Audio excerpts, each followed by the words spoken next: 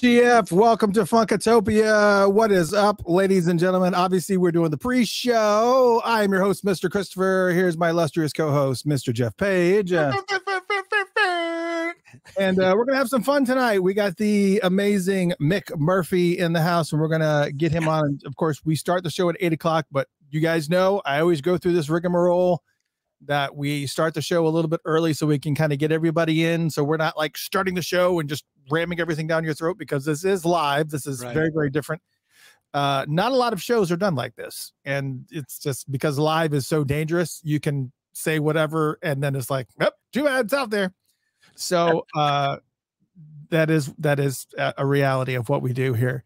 And you know, we've been advised too, like various times have been like, you know, you do your show live, you know, you really shouldn't do it live. You need to control it.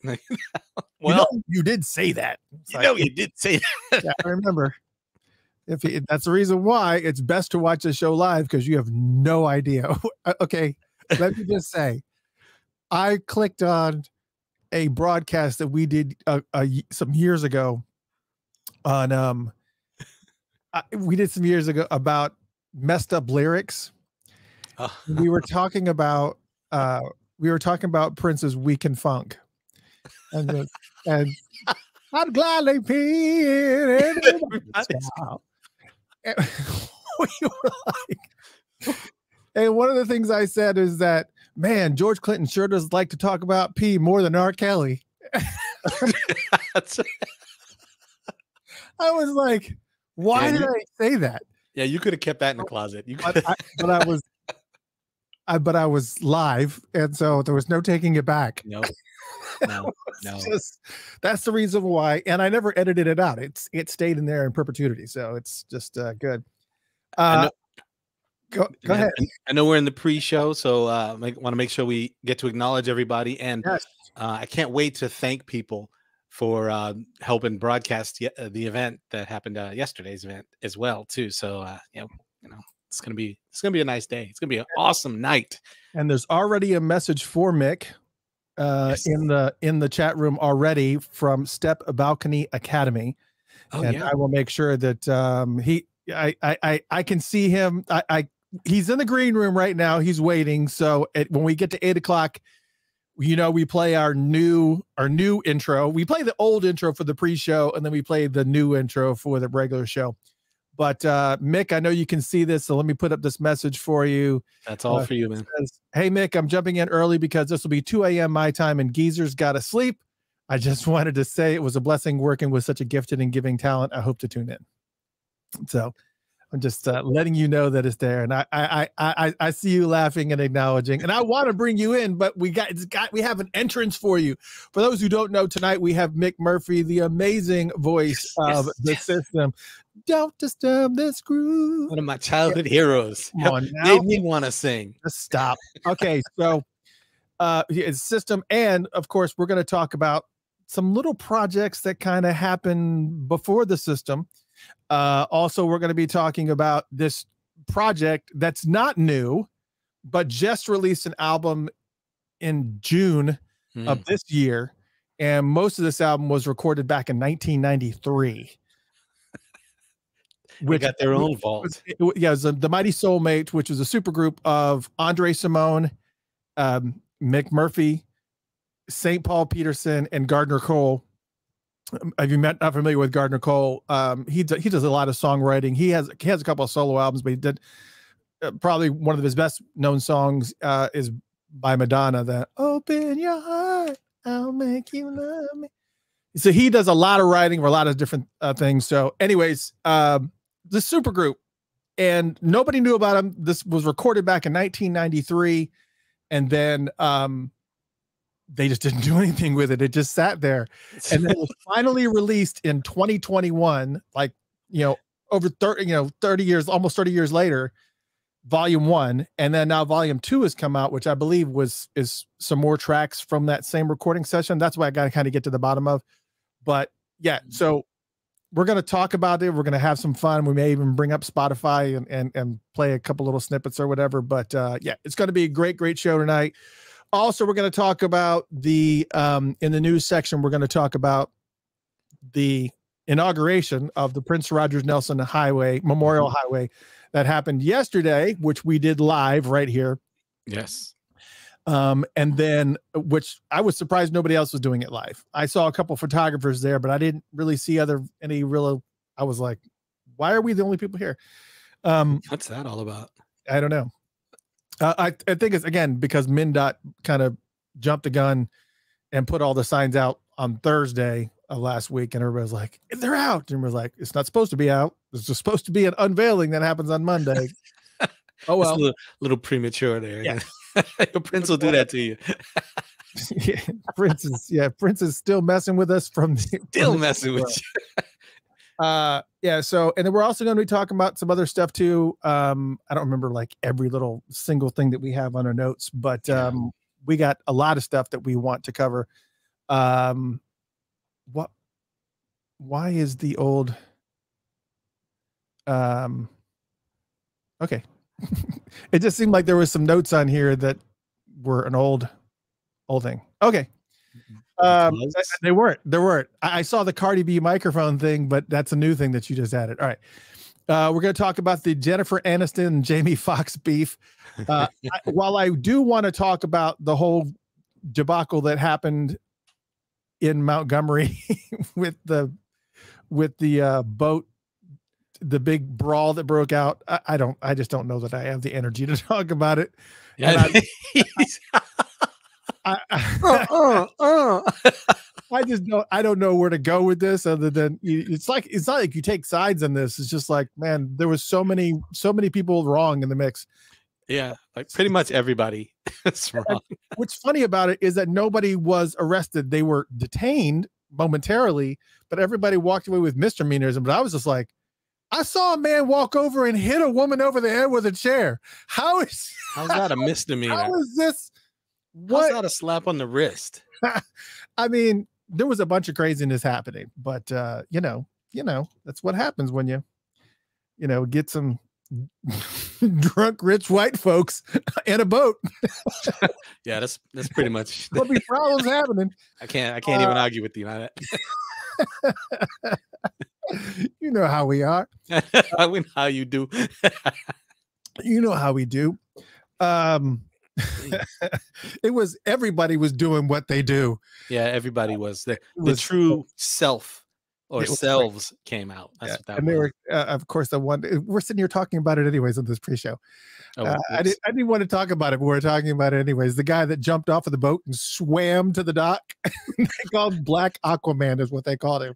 Black Aquaman. Yeah, oh look, it's Black Aquaman, because he jumped off of a boat, saw what was going on, jumped off a boat, swam across, jumped up on the dock, and then started fighting people. And it's like, hey, if you listen real close to the video footage, he was like, he was.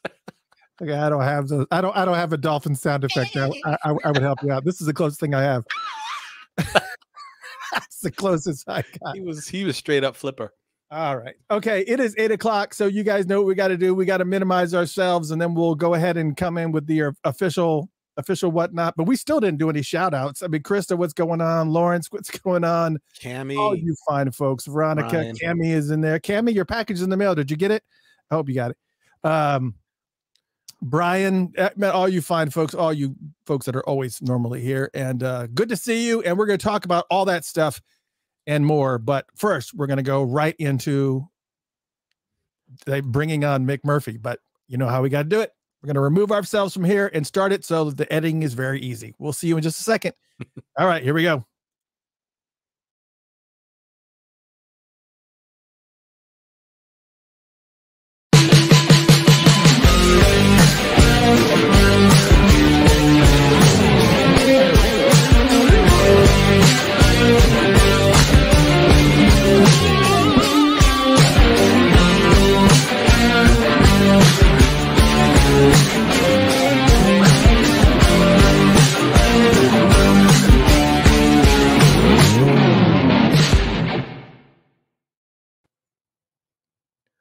I just saw your message, Jeff. Welcome to Funkatopia. WTF. Welcome to Funkatopia. Oh, shoot. Hold on. Hey, folks on the Funked Up app, how are you? I always forget to turn you guys on, but I'm turning you on now. Welcome to Funkatopia Live. It's Mr. Christopher, WTF. Welcome to Funkatopia. I am your host, Mr. Christopher, like I already said, and this is my illustrious co-host, Mr. Jeff Page. And you know what's so funny? I love when we'll go to like Paisley Park, or we'll go to like some other type of event, and it's like, I was like, and this is Jeff. Hey, Jeff. Yeah. I always lose my voice. I have to get my fern sound. It follows you everywhere. I'm just like, I'm so sorry. That's the reason why I never did anything like that. I don't know why I did it. Now I can't stop. Yeah. Now it's just part of your thing. All right, ladies and gentlemen, thank you so much for joining us here. It is going to be an amazing night. We are so glad that you joined us. We are having a lot of fun here tonight. We've got a lot of news and whatnot to talk to you about, but we're not doing that first. We typically in these types of situations, we save the news for last, especially when we have such an amazing guest tonight, one that both Jeff Page and myself have followed, and he's just had this silky smooth voice, and it was just, oh my God, he was just the man. It was so surprising that when Mick Murphy came onto the scene to everybody with the system, he had been doing a lot of things before then, right? But most people, including myself, admittedly, did not hear him until You Are in My System came on the radio, and we're like, but his voice, the voice, the vocals, and the music, the match was so perfect. You know what I mean? Like, it belonged. So it was like, it's very rare that, right? And it's very rare that somebody can do that. Yeah. When there's just two of them. There's not a lot of duos that can pull that off. I mean, Eurythmics, I can think of Eurythmics. I can think of the system. That's it.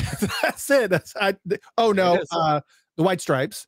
I mean, there's some people that just like, it's like when they pull it off, it's just, wow. It's just amazing. But anyways, I am so honored to have the one and only Mick Murphy here, and he is literally probably one of the coolest vocalists of that time, and still doing stuff to this day and still kicking it. Ladies and gentlemen, without further ado, I'm not even going to gush anymore. Please welcome the one and only Mick Murphy to the Funkatopia Live stage. Hey, what's up, Funkatopia? What's up, Chris? Jeff, how you doing? We're doing fantastic, awesome. Man. Look at you, looking all dapper, man. You know, I got to put a little something on. Man, I got to get sunglasses. Yeah, see, that's what we should have done. We should have. Now I didn't make myself big, and then make Mick bigger. There we go. Yeah, absolutely. Well, Mick, I kind of want to get into it because, man, I have wanted to interview for the longest time, and it just so happened that somebody had sent me a link to volume 2 of the Mighty Soulmates. I was like, oh, who's the Mighty Soulmates? And I checked it out, and then I started reading, and I was just like, oh, St. Paul Peterson's in this band. That's pretty cool. It may have been Paul that sent it to me. And I said, Andre Cymone's in this band too? What? Yes. I was like, what? And then I was like, Gardner Cole and Mick. I was like, what's happening here? How is this volume 2? So it was like one of these things, and I don't know if it was a marketing scenario or what it was, but it was just I hadn't heard of it, and I was just like, we need to remedy this like immediately, right? And so it is an honor to have you on, and we're going to talk about all of those things. But before we get any further, how are you? How you feeling? Excellent. Everything's good, brother. All good, Mr. Christopher. I love the studio. I love the setup you got there. I got my noisemakers back here too. Yeah, I see. And I see the chaotic eyeball you got going. Yeah, I get kind of messy in here, but this is my writing room, and it has touchstones and photos of things I love, and a lot of toys to play with and get inspiration from. But this is my haven in my house. Yes. Yeah, I actually, and you're up in New York right now, right? That's correct. I live in East Harlem. Oh, nice. Yeah, Yeah. that area has changed. That area has changed drastically. Not so much. I Really? mean, not as much as the rest of Harlem, but you know, I think that's a good thing. Yeah. Okay. All right. That's good Yep. too. Yeah. Unfortunately, I have a green screen behind me. People used to be able to see all my musical instruments and pictures and photos and stuff, but I was just like, man, I don't want to have to keep my office clean every single time I do a show. So I put a green screen behind me. So now I gotta consider my choices. All right. Let's get to it. Let them see it, baby. Let them see what you're doing. All right. Welcome to your world. Mick Murphy. Let's talk, because I want to kind of get into the history of it. And obviously, you know, Jeff Page, I want to make sure you kind of keep an eye on the chat area. Yep. There's some people that are already saying hello to you and giving you shouts out and whatnot. What's up, Jason? It's like Jaron George. Okay, got it. There's Greta's in the and you saw the earlier message from Step Balcony Academy. Yep, I did. Yeah, that's great, man. Steve Balcony was an engineer at Science Lab Studios and cut a lot of our tracks as the system. Oh, nice. Wow. Yeah. Yep. Okay. Yep.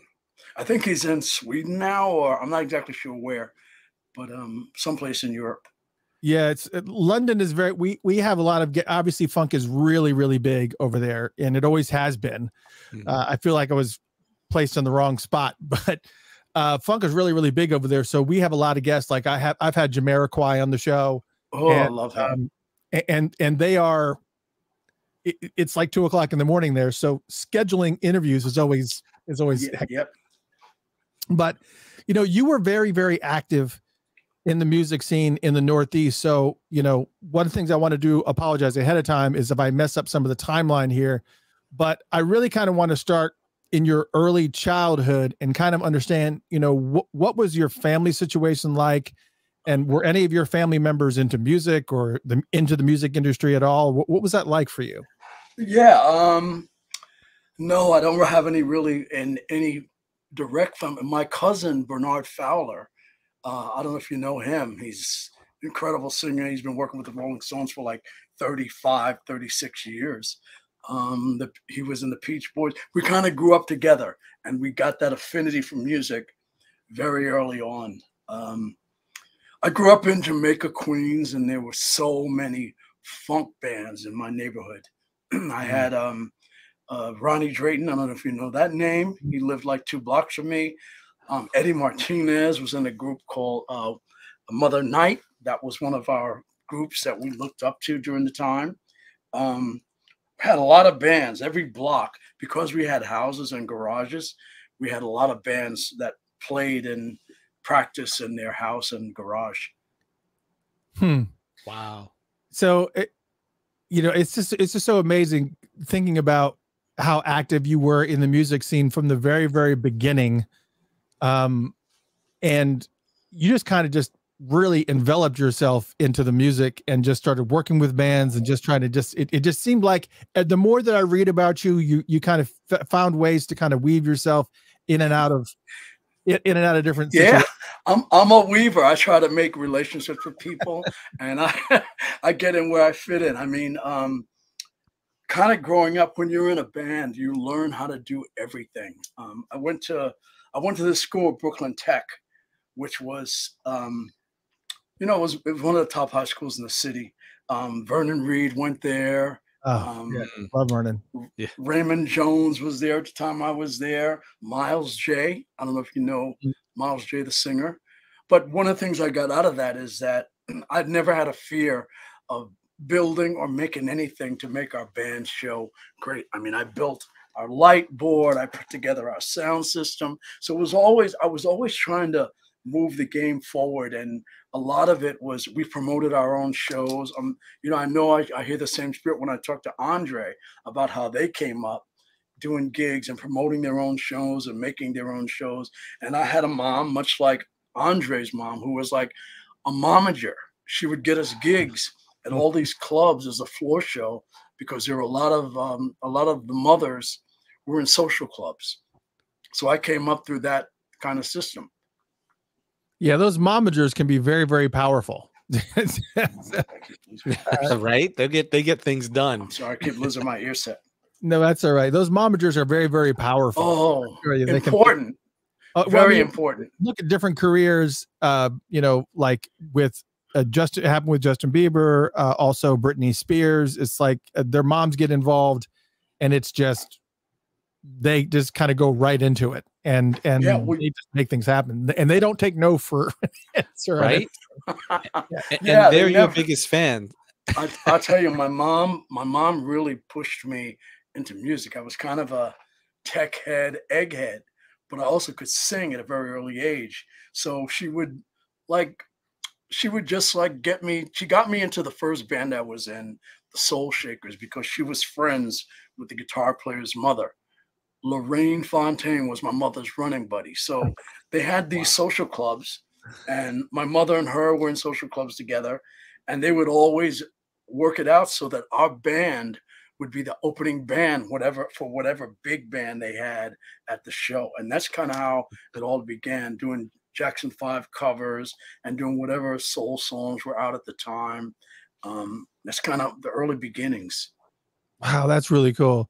So let's take a moment, because it's time to get sassified here. That's what I'm talking about. Tell me about the Jack Sass Band, but before we do, wow. I want to play 45 seconds of a Jack Sass Band track called "Much Too Much." Take a listen to this, folks. You say you'll always be there and never go away, no baby, baby. Every day's a new day, baby, since you came to stay. Every way's a new way, baby. I'm here to say, ooh, you're much too much. Ooh, you're much too much. So right out of the gate, I can't even. Yeah. I can't even how I missed that song over all these years, and just band in general. It's like, man, where was I? You got to tell me the story about Jack Sass Band and wow. Okay, so once again, through my growing experience, first it was the Soul Shakers, which is a band with Robert Fontaine, and from there I started getting really serious about music and about putting together the band, rehearsing, learning songs, kind of doing originals. And you know what happens? It's like as you're progressing, some people are not making that music front and center to their existence. And I kind of was.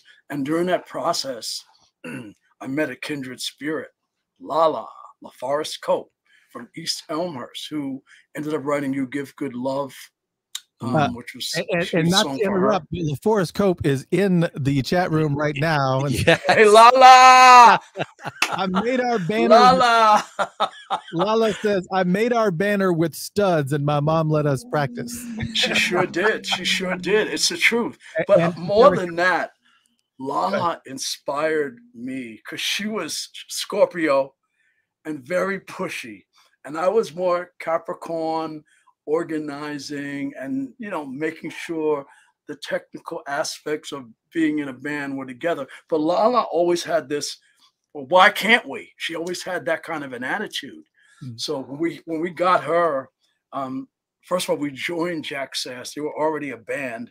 But when we joined them, we had the attitude that we're going to make them bigger than they are. We're going to make this band big. So, we started really grind. Omar Hakim actually was the drummer in the early iteration of that band. So that band was Liz Chisholm, a very well-known female bass player and singer, songwriter.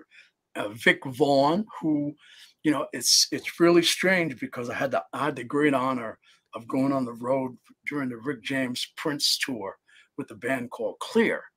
But seeing Prince, it made me realize that we had our own Prince. Vic Vaughn was basically Prince on the East Coast, Same thing, songwriter, guitar player, amazing energy, and he was in our band. He was a guitar player and one of the singers. So we started pushing forward, and I realized during that time that we were playing all the clubs in New York with groups like Kinky Fox, Johnny Kemp, who passed away sadly a few years ago. I realized that we couldn't get a record deal, even though we were killing it in the clubs. Like, we were really good. We made a couple of demo tapes and we couldn't get a record deal. So I went off to work with this guy, Fred Petrus, who had this, he was Italian. He came here from Italy. He had this band Change with Luther Vandross. So through that situation, I started becoming more aware that you have to write your own songs, you have to publish your own songs, record your own songs. And our band, Jack Sass, was more of a funk rock band. This song was not typical of the kind of stuff we did. We were much more rocky. We were listening to bands like Mother's Finest, and we were rocking out. Oh yeah. But through working with Fred and Change, I was like, maybe we need to write something that has that kind of soul vibe that's happening right now to get in, because you can't get in loud. You got to get in smooth and soft. So Lala and I wrote this song, Much Too Much, and I think it was the real first song that broke Jack Sass in terms of being able to have a record. And we did that demo, 8-track demo, at the same demo studio that Fred Petrus used for his bands. I see Wayne Cobham. What's up, Wayne? This is one of our cohorts. We had a great horn section at one point. Wayne Cobham, trumpet player out of Rochdale, was one of the lead horn players in the group, man. Hey, Wayne, what's up? He said they were afraid of you. I was a little squirt. I really was. I was like the baby of the band in some ways, but I was like, we're gonna rehearse 3 days a week. If we don't rehearse 3 days a week, we're not gonna be any good. So I was kind of a little twerp. So did you have any personal time, with Prince, to get a chance to talk to him while you guys were kind of doing the? No, but when I went on that tour, I was the road manager for the group Clear, and they were the opening act. So during that tour, I did meet Andre. So he was, I'm a road tour manager. I'm on the side of the stage. No artists pay attention to you at all. But for some reason, one day going backstage, that's where I initially met Andre Cymone, and we've been really solid kindred spirits ever since, man. Man, that's really cool. Now I think you were talking about, I guess the gentleman that you compared to Prince on the Vic Vaughn. Yes, I think that Lala says Vic still has his band in the Midwest. Yes, he does. Yeah, he ended up moving to Missouri. He's part Cherokee Indian. He moved to Missouri, and he's still like gigging and doing shows and doing his thing. What's up, Vic Vaughn? If you can hear me.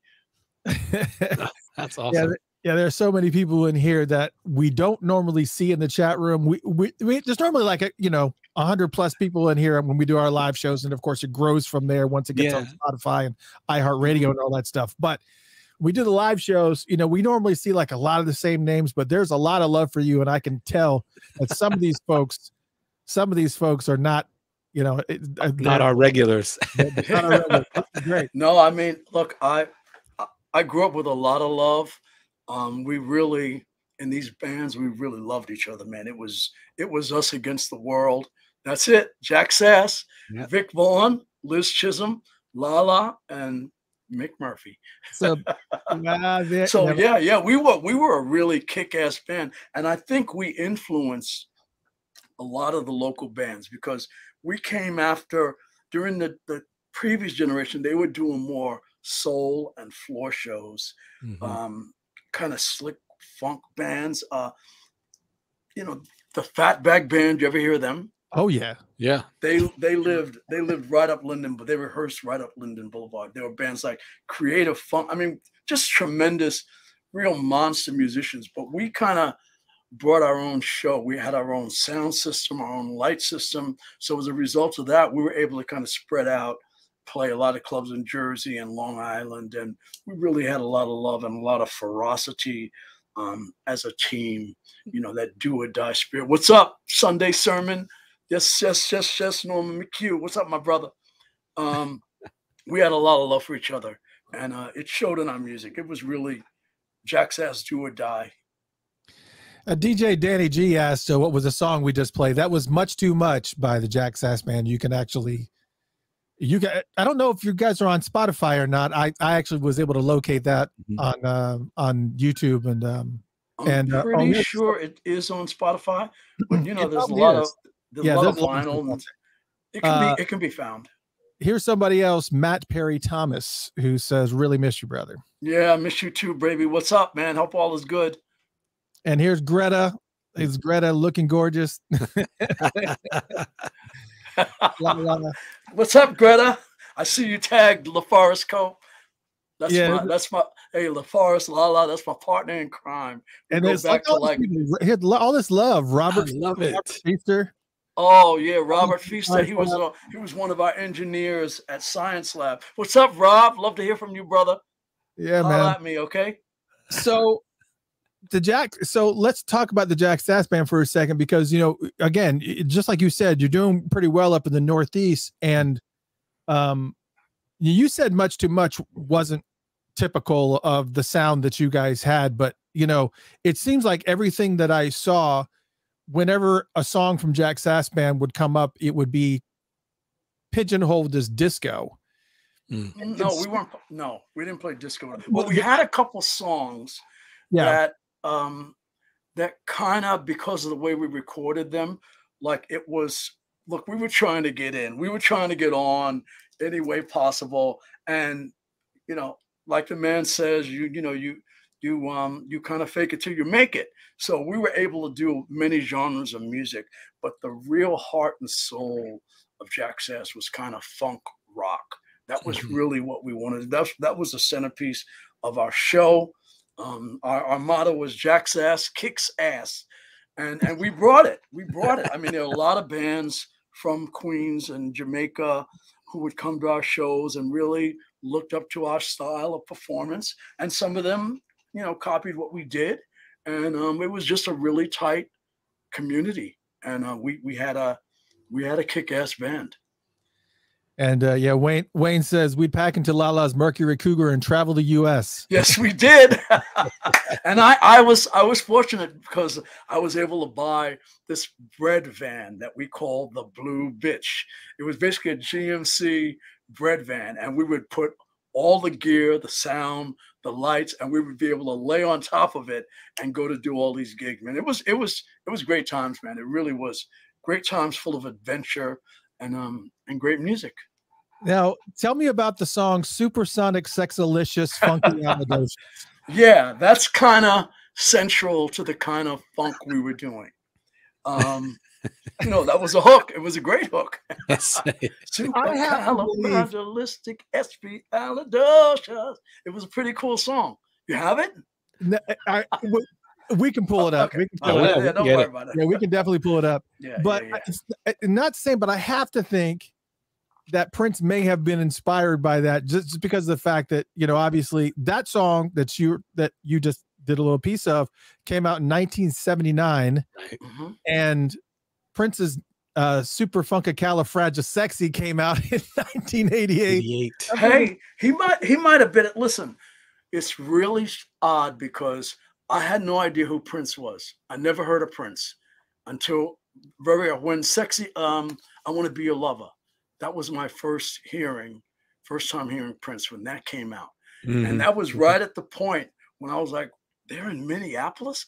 They're doing the same shit we're doing. I mean, basically it was the same type of shit we were doing. It was like, we had synth horns, we had live horns in the band. It was funk bass popping, courtesy of Liz Chisholm, double Z Chisholm. It was so similar that I was like, this is weird. They're like doing the same shit we're doing. And then, that's what it is. I don't know if you went back and listened to the Jack Sass Band, but we had some funky shit. We did. Yeah, and actually, let me see if I can play a little taste of it.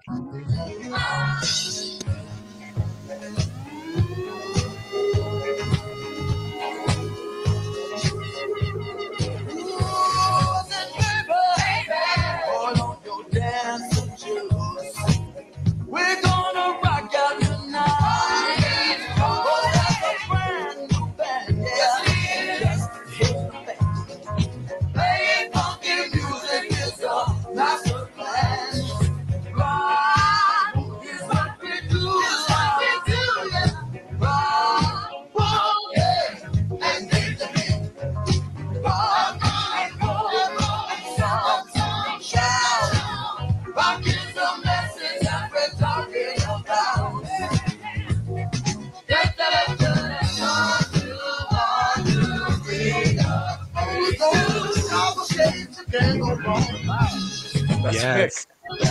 Yes. Yeah. It was funky, right? Yeah, that's Yes. that had a little those changes in there were very Parliament-esque. That was like, Absolutely. oh boy. It's a sliding vocal. And we recorded that on a 4-track tape machine. So there's a lot of degradation, but we did a lot of ping-ponging because we didn't have the money to go in the studio at that time. We did a couple things in the recording studio, maybe 3 or 4 songs in the recording studio. But after that, we were like, hey, I bought a TAC Tascam 434S, and I was like, we can do it. We can just ping pong the songs. We can make a record. Bounce the tracks. Just bounce the tracks. Those 4 tracks were no. Let's bounce it again. The drums are too loud. That's right. You already. I didn't know anything about compression. I knew nothing other than the will to do it and to convince my bandmates, my partners in crime, that we could do it. And that's awesome. That's that record. Well, you were right. Well, let's see if this picture means anything to you, and to see if you can tell me the story about who these folks are.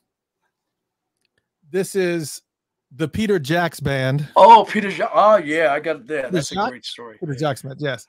So tell me a little about this, because how you met, got involved with some of the crew that was working for them, and then obviously the ties of what was known as the Little Macho Publishing Company. Yeah, Little Macho Music. So, like I said, I was in Jack's ass. We couldn't get a record deal. I didn't know anything about publishing. I didn't know anything about any of that. So at some point, a gentleman we knew in New York used to come to see us a lot. We played at this club called The Cellar. He said, hey, I have a friend in Italy who's coming here. He has a band, Peter Jacques Band, but they're not really a band.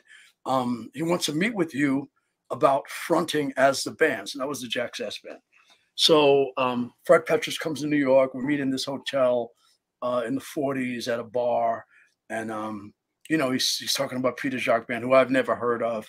But, we were trying to get on. So we said, I want your band, Jack's Ass, to be Peter Jacques, to be the Peter Jacques Band.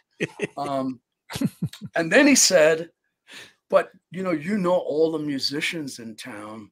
Why don't you come work for me? I'll teach you publishing. I'll teach you production. And you can, hook me up with all the musicians in town. And I did know a lot of the musicians, Timmy Allen.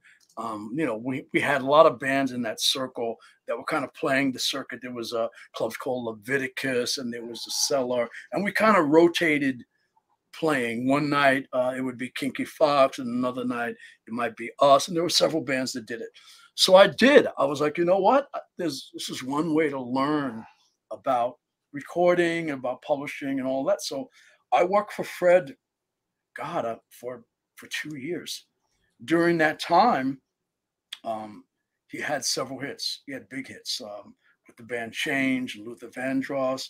Actually, we sang backgrounds on that first Change album on a few songs, because of the relationship. And, he didn't have the best reputation among a lot of the musicians in New York because, he didn't pay, but he always paid me, and actually always overpaid me. Wow. That's wow. I had an okay relationship with him, and that was a springboard for me to move on. I actually first met David Frank in that office because we were doing recording sessions, and Kashif, I don't know, you know who Kashif is, right? Mm-hmm. Kashif? Oh, yeah. Okay. So he would do a lot of the sessions on the various bands, Change and BBQ. And one day, David Frank called. He had seen me at the sessions because a lot of times Fred wouldn't go to the sessions, but he would tell me, go down, make sure they're getting it done. Not that I knew, he had Mauro Malavasi, incredible musicians. But he said, just go down to the studio. And I think David was playing on one of the sessions, and he saw me. And he called me one day and said, hey, I would give you a fee if you could hook me up with sessions, on some of the recordings. So I said to him, look, I'll hook you up just to hook you up. I wouldn't charge you a fee for that. If something comes along, I'm happy to recommend you. And then I didn't see him for a few years after that. The next time I saw him, at that point, I was road managing the band Clear, and Dennis King, who's a mastering engineer at Atlantic, who was really my mentor. After school from Brooklyn Tech, I would go to Atlantic Studios and hang out and ride home with Dennis King because he lived in my neighborhood. So I got to see some incredible recording sessions. Like everybody came to Atlantic Studios when they were on 59th Street. It was just an amazing time for me. And also I want to shout out Jimmy Douglas.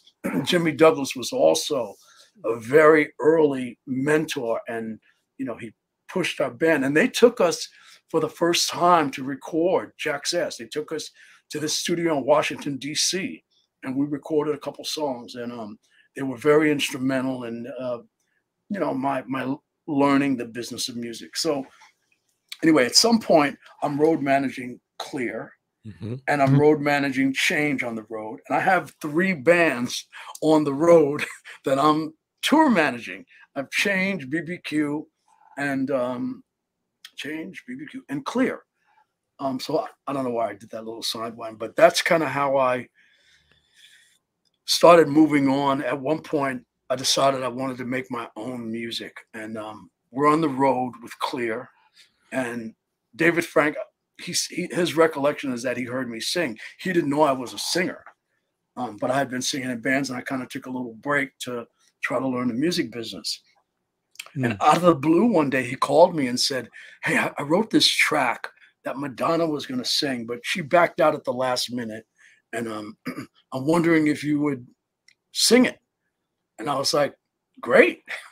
I'm like, "I'd love to." No, so now I got to preface it with, I had this idea that music was kind of changing from the kind of soul funk we were doing at the time to what was coming out of the UK. You mentioned the Eurythmics. You mentioned groups like that. That's where my head was at. I was reading NME every day. I was checking the bands that were coming out of the UK, the punk bands, the electro bands. So my dream in my mind was to make a record that sounded like if you combined Kraftwerk and Rick James, what would that sound like? Oh, yeah. So I go to this studio, the Music Building on 38th Street. It's still there. Madonna was there. Everybody, all the young bands used to rehearse there. You could share rehearsal rooms. So there was a lot of commingling and bands meeting each other. So I go to his rehearsal loft. And at the time, the Oberheim synthesizer, the DMX, the DSX had just come out. And he had the system. He had that rig. So I had no idea what to expect. I thought maybe it might be something on the order of like a Steely Dan kind of vibe or something kind of similarly muso. But he pushed the button on the OBX, a song he had been programming for weeks. And the track was the track to In Times of Passion. Wow. And it blew my freaking mind because it was exactly what I thought that I would like to take my music to. I hadn't written anything in that genre. So when he said, great, you have any ideas? And I just sang what came to my mind first. And he said, great, finish writing it. And we're going to go to the studio tomorrow and recording it. I was like, finish writing it tonight and go to the studio and record it tomorrow. Okay. Sure enough, though, I went home and it just kind of all came to me. All the pieces, every part of it came to me in one evening. And David picked me up like 7, 8 o'clock in the morning in his Volkswagen Squareback. And we went out to this recording studio in Long Island and we recorded everything all in one day. The track, the vocal, overdub, we mixed it. And so the next morning I'm getting home like, I don't know, it's like 6 in the morning. And I have the basement of my mother's house. So I had all our gear. We used to rehearse down there. I had a huge sound system and Macintosh amps. I mean, it was a killer system. And so I put this cassette on and I'm like, this is it. Like, this is my time to use every opportunity that I have and use my connections. And so I did. The next morning, it was actually morning, 9 o'clock. I went into the city. I called Dennis King, who, as I said, was my mentor and a mastering engineer at Atlantic Records. And I said, hey, could you cut me a couple lacquers of this? And he cut me 3 lacquers in Times of Passion. We didn't even have a name for the band. I think the label says my name or something. So cut these lacquers. I knew 2 or 3 people in record companies that could put us on. One was Ray Caviano, who he had the label that Change was on in New York, and Jim Delahan, who had been on the road with Clear, and we had met there. And he said, hey, anytime, if you ever have anything, bring it to me. I'd love to hear it. So I took the lacquer first to Ray Caviano, and I played it for him. And he said, wow, this is great. I'd love to sign. Oh, this is amazing. I want. He had his label, had Gino Socio. It had Change. It was like a really modern kind of cutting edge. It was like the edge of R&B and Euro kind of funk, but it was really all the records. Every record he put out was cool. I said, well, I have to go play it for one other person. And that person was Jim Delahan. So I walked to Atlantic offices, which was on, 49th Street, 50th Street. And I called Jim. He said, oh, sure, come on up. So I go up, take the lacquer. He puts it on the turntable, drops the needle, listens to like 20 seconds of it tops. He said, hold on a second. I'll be right back. And so he comes back through the door with Jerry Greenberg. Now, Jerry Greenberg was kind of my idol. I mean, he's the guy who signed Led Zeppelin and signed, all he was responsible for really the new edge, the new side, the new site of Atlantic. He was the man. So he walked in, said hi, very kind of sheepishly. He sat in a chair with his back to me because the speakers were on the opposite wall. And Jim put the record on. It played like a minute and a half, and he turned around in this chair with this big, wide grin and said, you got yourself a record deal. So this all happened in one 24-hour period. Like literally. Yes. So I go downstairs, and this is true to my partner in form. I love him, but this is true to his form. I go downstairs to the phone booth on the corner, payphone. We didn't have cell phones then. Right. And I call him, and I said, David. And before I could say anything, he said, I'm not so sure about the B section of the song. I said, David, we have a record deal. He was like, what? And we had a record deal at that moment. Let's take a listen. For those who don't remember, let's take a listen to a little piece.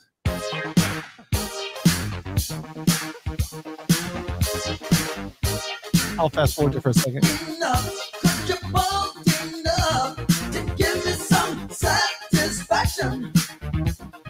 Mama said, don't make it that your body can't keep. Your love is much too sweet. Something's coming over me. I can't quite understand this real, baby. Oh my God. All right. Yep. That funk. Man. That funk. That new funk. There it is. So there we were. And so then we became the System. And, We needed that in our lives, man. Yeah. Yeah, we absolutely. And then, of course, this album happened. Obviously, we saw a little bit clip of it on the, but yeah, I mean, Sweat happened, and it features the song "You Are in My System," which everybody knows here. I don't think I have to play a clip of that because you guys already have it playing in your head. You're already singing it. But I want to ask you this because not many folks know this. Well, actually, before we get here, tell me about the first time that you heard that song on the radio, whether it's or where you were, or maybe even when this is hilarious. It was really obvious that you had a huge hit on your hand, and this was going to be bigger than. And you're talking about in Times of Passion? Yeah, I mean, wherever you realize. Yeah. So that's the line. So I'm on the road with Clear, road roadie, glorified road manager. I mean, when the shit got to get done, I'm making it happen.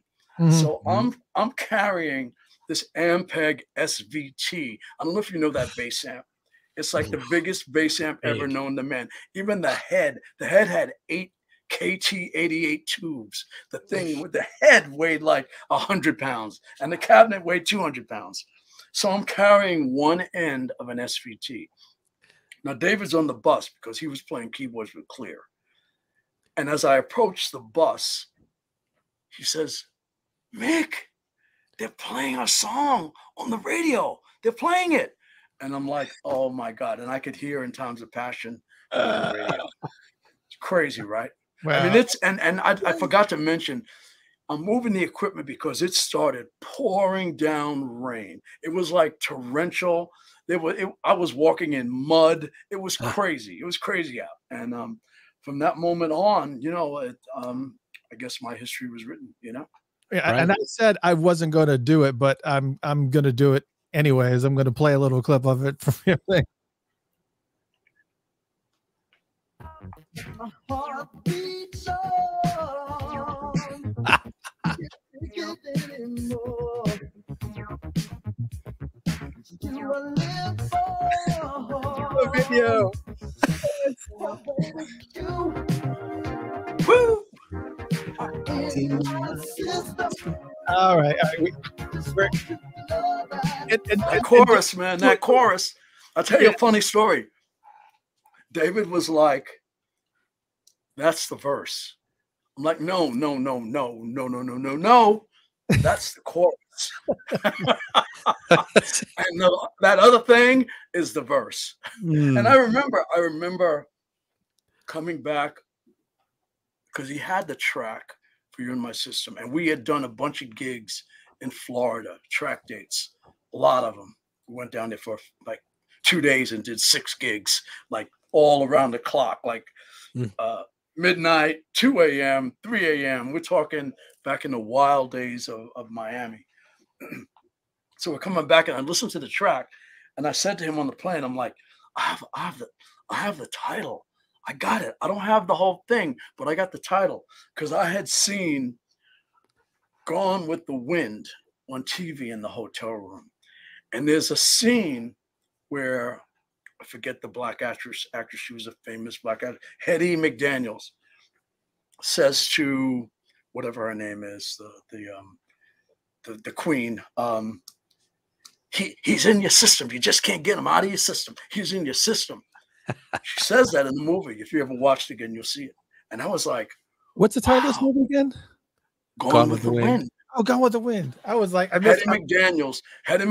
There's a bedroom scene, and she's telling Vivian Lee, is that her name? I can't think of her name. He's the man is in your system. He's just in your system. You can't get him out of your system. So we get on the plane and we're coming back to New York. And I said, hey, Dave, once again, classic David.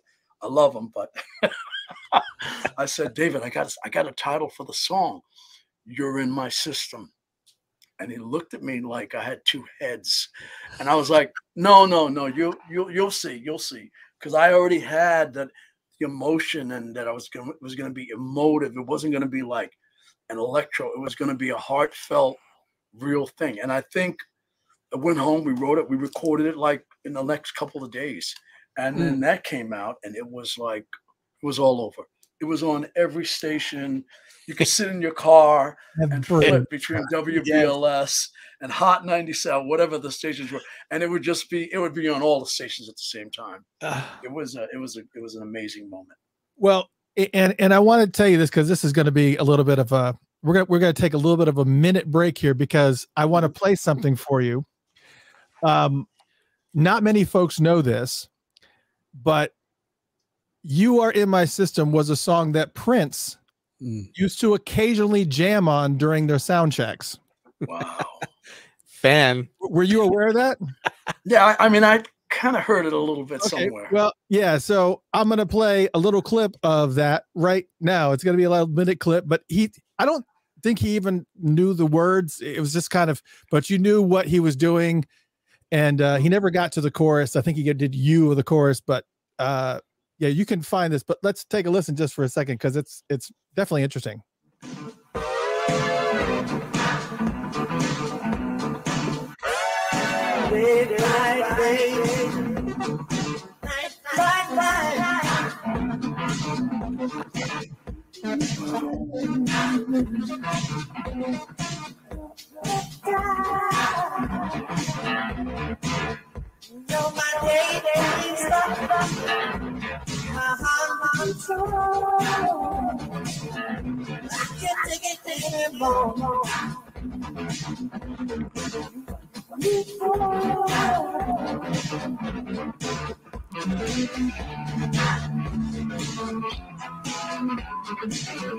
Those 11ths, those minor 11ths come in there. He wasn't ready for that.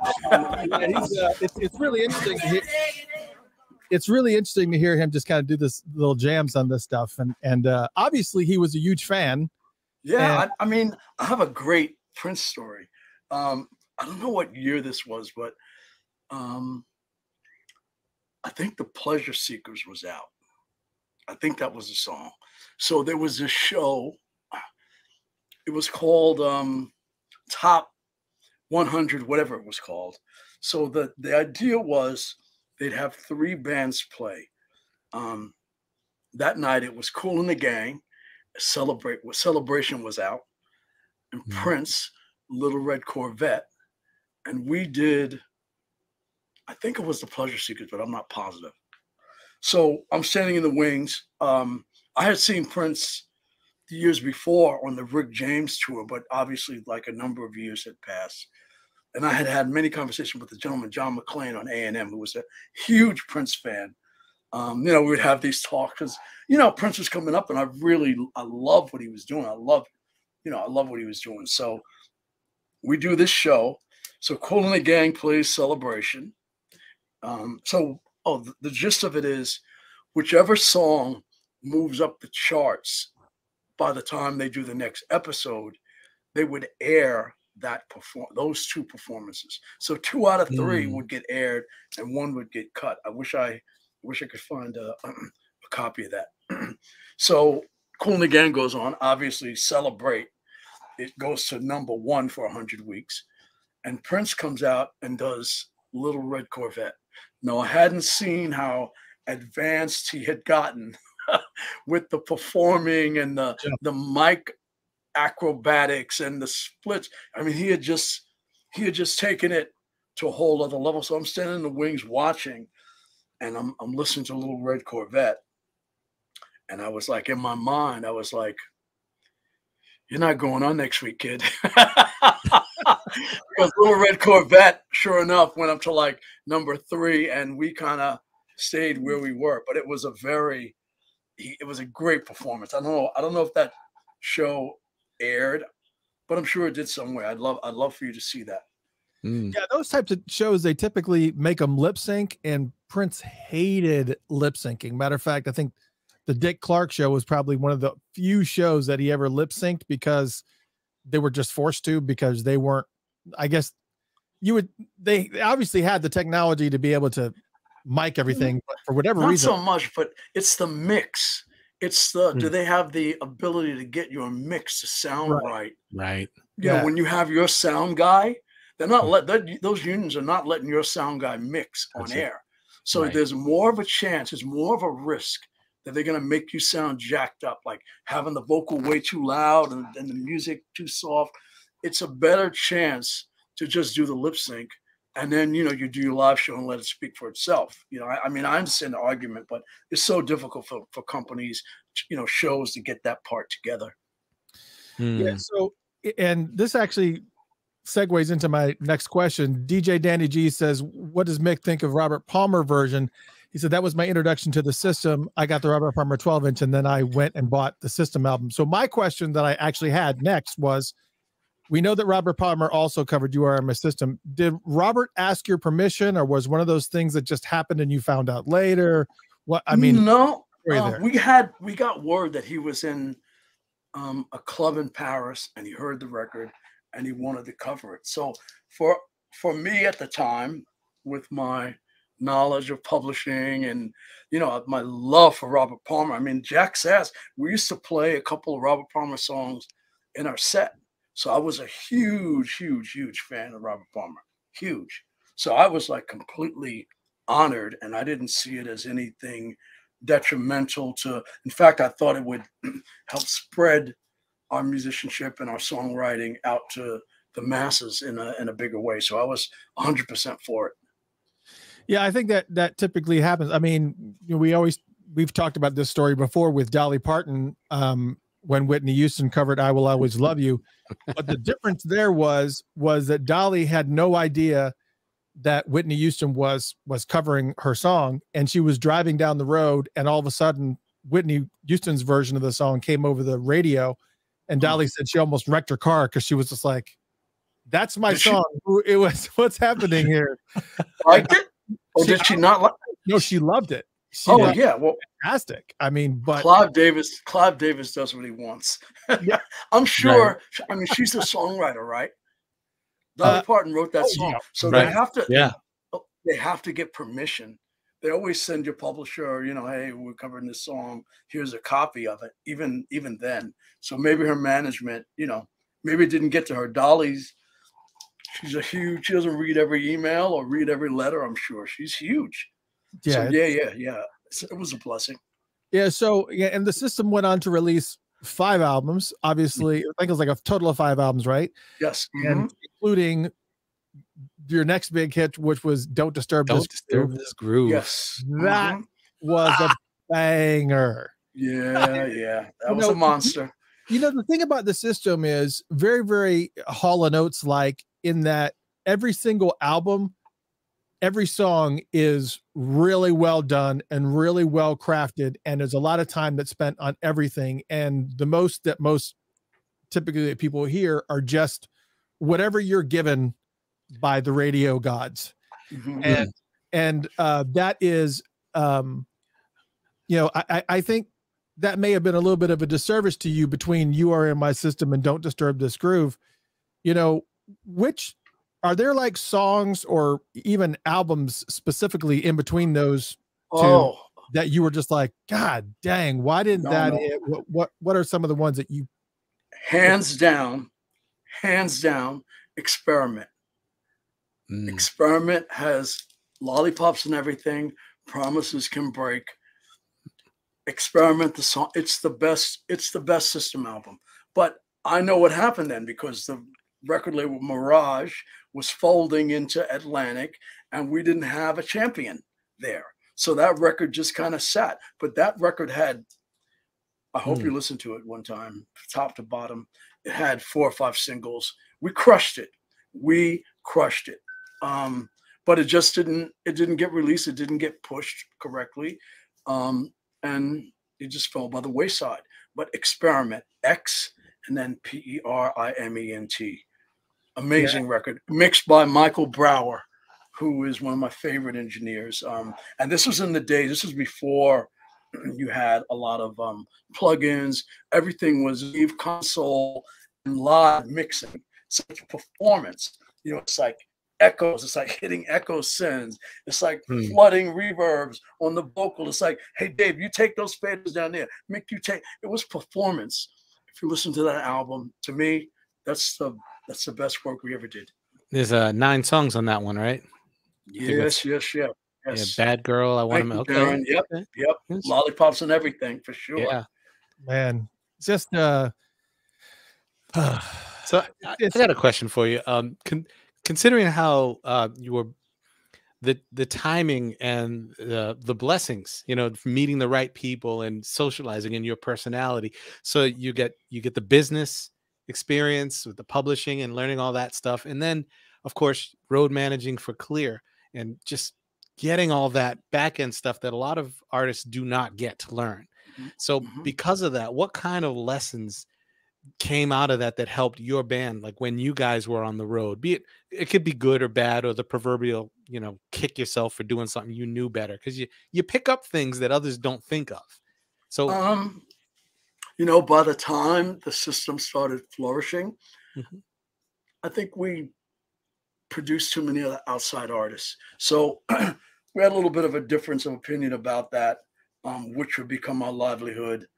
Would the live shows become our livelihood, or making records for other people? I grew up going back to Jamaica, Queens, like you don't play on anybody else's shit. It's our band, our sound.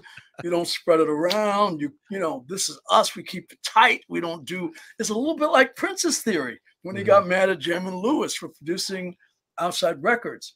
But on the other hand, it makes a little bit more longevity to your career in that you have a lot of songs spread out. It's like risk assessment, right? It's like, you know, you're spreading out a lot more songs in a lot of different places, and perhaps that will make your song, your publishing, everything worth more. But sometimes it kind of can diffuse the magic that you have because no one else can do what you're doing, you know? So it's a little bit of a toss up in my mind. I think at some point after Don't Disturb This Groove, we were flooded with so many productions in Europe and, you know, the UK and Japan. And, you know, we were producing a lot. We opened our own studio, which is a whole other job in itself. You know, it's a whole other headspace that pulls you away from, you know, the creative aspect of just writing great songs. So, you know, I think in retrospect, that's one of the things I learned. So if I come back as a musician again, instead of like a cat or a giraffe, I will do that a little bit differently. I'll manage that a little bit differently. Okay. We got a couple shout outs here. It says, "What's up, Mick? Donald Fleming." Oh, so that's my original first band. Donald Fleming, Ronald Fleming, Robert Fontaine, and Ronnie Drayton. You know who Ronnie Drayton is? What year is this? Oh, it's the Soul Shakers, like 70. God, I was like 16 or 17. 70s, early 70s. So 70s. Have you talked to Donald Fleming? When's last? I mean, we're kind of in touch. Ronald Fleming and Donald Fleming, we're in touch. Like we touch base, you know, on Facebook or whatever. Yeah, we grew up. Man, that was my first band, my first like managing how to make a band better. We're gonna rehearse more. We're gonna learn this song.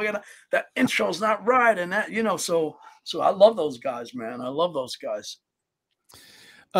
Tara Powell asked, "How did working with Shaka Khan come about?" Ooh, that's a great one. So we're recording Don't Disturb This Groove at Atlantic Studios. They had a studio in Columbus Circle. They had 3 rooms. And Arif Mardin, some say Arif Mardin, who I had kind of grown up around because Dennis King and Jimmy Douglas, I was kind of a little bit of a mascot in the studio. You know, I could just kind of hang out and sit behind the sofa when they were recording, and the singer couldn't see me. And, you know, a lot of great sessions. So we end up at this point recording at Atlantic Studios, Don't Disturb This Groove, with Jimmy Douglas. Jimmy Douglas is our recording engineer. So we're in Studio 2, which had an MCI console, and Arif Mardin is producing Shaka in Studio A. So he must have mentioned to David at some point, "Hey, do you have something for Shaka?" And David said, "Yeah, let's see what we can come up with." So we had this track, This Is My Night, and I took it home, and in one night, I wrote my female persona. I did it to a T, and the next day we brought it into him, and he loved it. It was really going to be the first single before I Feel For You. It was supposed to be the first single, but it ended up I Feel For You was the first single. This Is My Night. That's how that came about. That's fantastic. Awesome. Are you still out and about? Because Tanya says, "Where can I see Mick live?" You know, look, we're working on a new System album. We really are. I know it's been like 2 years, but we do. Really? Yeah. It's been like 2 years. Did we just get a? Wait, is this an exclusive that's happening? Exclusive? Did we just get? I mean, people know. We've been talking about it a little bit. I didn't know. Anybody here know? Yeah, we have the title, Time Stretching. We have like 8 or 9 songs so far. We've mixed with Jimmy Douglas and Chris Lord Alge in Los Angeles. And I think we need like just 2 more songs because we got to come barrels loaded. So we're close. And don't forget, we had COVID. So we were like sending tracks back and forth. David lives in LA. I live in New York. Whereas in the past, we were always a little bit in the same room. So we're getting there. But we definitely have a new System album, and it's got to bang, and it's got to be us. It's got to sound like us, but it's got to be now at the same time. So it's, you know, we're getting there. We're getting there. Okay. And, all right. Okay. Wow. Didn't see that coming. Yeah, absolutely positively did not see that coming. Love it. So here's one of the things I want to talk about, and one of the reasons why you were back on the radar here was obviously for the Mighty Soulmates. So for those that don't know, the Mighty Soulmates is a group that, I guess, look at Paul's hair. That's my man right there, man. That's St. Paul Peter. So this is a super group of St. Paul Peterson, Andre Cymone, Mick Murphy, and Gardner Cole. And for those who don't know who Gardner Cole is, he's got some work with, you know, Empath. He also does a lot of songwriting. He's done songwriting with Cher, Michael McDonald, Tina Turner, Jody Watley. I talked about this earlier. Madonna, open your heart.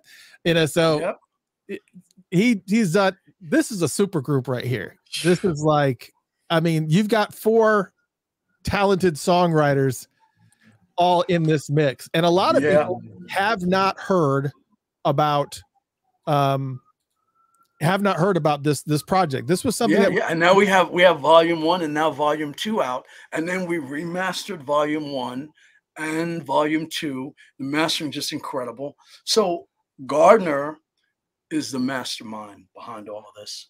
I mean, we all know each other. We've had various moments when we wrote songs together or wrote songs for different artists, you know, individually. But one day I get this call from Gardner, and he's like, "What are you doing?" It's funny. This is another thing I want to talk about, you know, about music and careers and everything. We were kind of all at the same place at the same time. Our record deals were ending, marriages were ending, relationships were ending. We're trying to find out which way to go. Should we sign with a new label? Should we do demo? Each of us individually, all at the same time in different corners of you know, North America. So I get this call from Gardner, and he says, "Hey, I've been kind of writing with Paul Peterson and Andre, and we're thinking, you know, asking if you want to come out and sing on some of the stuff." I was like, this is crazy. It was the perfect timing. I had no relationship tying me down. I had no reason that I had to be in New York. So I broke out, and Gardner, if you know Gardner, he's very earthbound, vegetarian, vitamins, eating right, drinking right, health conscious. So it was like a musical summer camp. Now I didn't know. Well, I had actually did a demo or 2 with St. Paul for his solo album in New York. So I had worked with him, and Andre, I knew, but we had never really hung. But we clicked. We just clicked. Something about Andre and I just clicked from the beginning. So when he said to me, "Why don't you come out, sing on a couple songs?" I was like, let's go. So we go to LA, and we're all staying at Gardner's house. So Gardner has a studio in his garage. He has like a pool in the back. He has all these animals running around, 4 or 5 bedrooms, enough bedrooms for us to all sleep. And we stayed for about a month, a little more. We made maybe a couple trips, a few times. I had to go to New York and touch base or whatever. But in that time, we wrote 25 songs. 25 songs. And the beauty of it, there was no ego. We just kind of, you know, someone's sitting on the sofa playing. "Oh, what's that you're playing? Oh, that's cool. I got something for that." And we would just go in and cut it. And we would, you know, this went on. We wrote 25 songs in like 2 months, which is That ain't easy, baby. No. That especially, I mean, we have some changes and harmonies, and the other thing, when we got on the mic to sing the harmonies, it sounded like we had been singing together forever, since birth. The harmonies just naturally, just completely naturally. And I got to tell you, it was one of the best summers of my life. It really was. So, and just real quick, if you guys are interested in purchasing this album or taking a listen to some of the clips, you can go to funkatopia.com/Mick. That's FUNKATOPIA.com/Mick, MIC. And we got links there that you can where you can pick up the albums on Amazon. We like to push it to Spotify so you can hear the tracks, but the reality of it is that Find they don't the records on Spotify, so we don't do that. Right. If you want to check it out, you can check it out, but you will be directed to where you can check out the clips there on Amazon Music and also pick it up. Because yes, please check it out, man. This really is great. It's great music. It's great, to see. It's great to hear us cats doing what we do in a band format, because everybody in the Soulmates really came from playing in a band, like at the root of it all, like playing in a live band. And you can hear in this record, there's a lot of live band playing and straight takes, performances, and just a groove, man. 24 songs in these two albums. And then I unearthed one more song that was on DAT. So there are 25 songs. Wow. So what happened with this? Why? I mean, this was recorded in 1993 and didn't see the light of day until 2021, Volume 1. And then, as you said, Volume 2 just came out not just a couple months ago in June of 2023. So what happened? Well, okay, so actually the Northridge earthquake happened. So we were out there, I think in December at some point, to kind of touch up mixes, and the earthquake hit. I don't remember exactly what the date was, but it destroyed Gardner's house. Literally destroyed his house. And we all kind of had to return to the home base, and at that time we were kind of working with A&M Records, and then we had a couple offers, but it's like when you lose a month or two, and that's another lesson I learned, is that you can't sit on eggs forever. You make them and you let them hatch. You can't just like be an egg sitter. You got this dope material. And the other thing is a lot insecurity. I mean, sometimes it's like you're trying to compete with what you think you hear, and you don't want to take the chance to tarnish, your reputation. Even when it's great, it's like, is there something better? You know what I'm saying? So that when you don't go straight from the frying pan to the kitchen and serve it, and you overthink it, that's what happens. But recently, 2 years ago now, I say recently, 2 years, I had been listening to the DATs. Everything was on a DAT, and you know how DAT players are. They don't work. No. Half the time, none of them work. You can't even find somebody with one that works. That's right. So I had a DAT player, and I put one tape in, and it kind of chewed up the beginning, and I was like, fuck. But I had a few things on cassette, so I went to this place and had all the DATs transferred to CD so I could really listen to them. And I listened to them, and I reached out to the guys. I'm like, guy, we're sitting on some beautiful eggs here. You got to listen. You got to listen to everything. So I sent it to them, and everybody got really excited, and everybody was like, yeah, this is cool. And I happened to be working with a longtime friend, Tony Prindot, who runs a label. He has a distribution deal through Columbia. And I sent it to him, and he just flipped over it.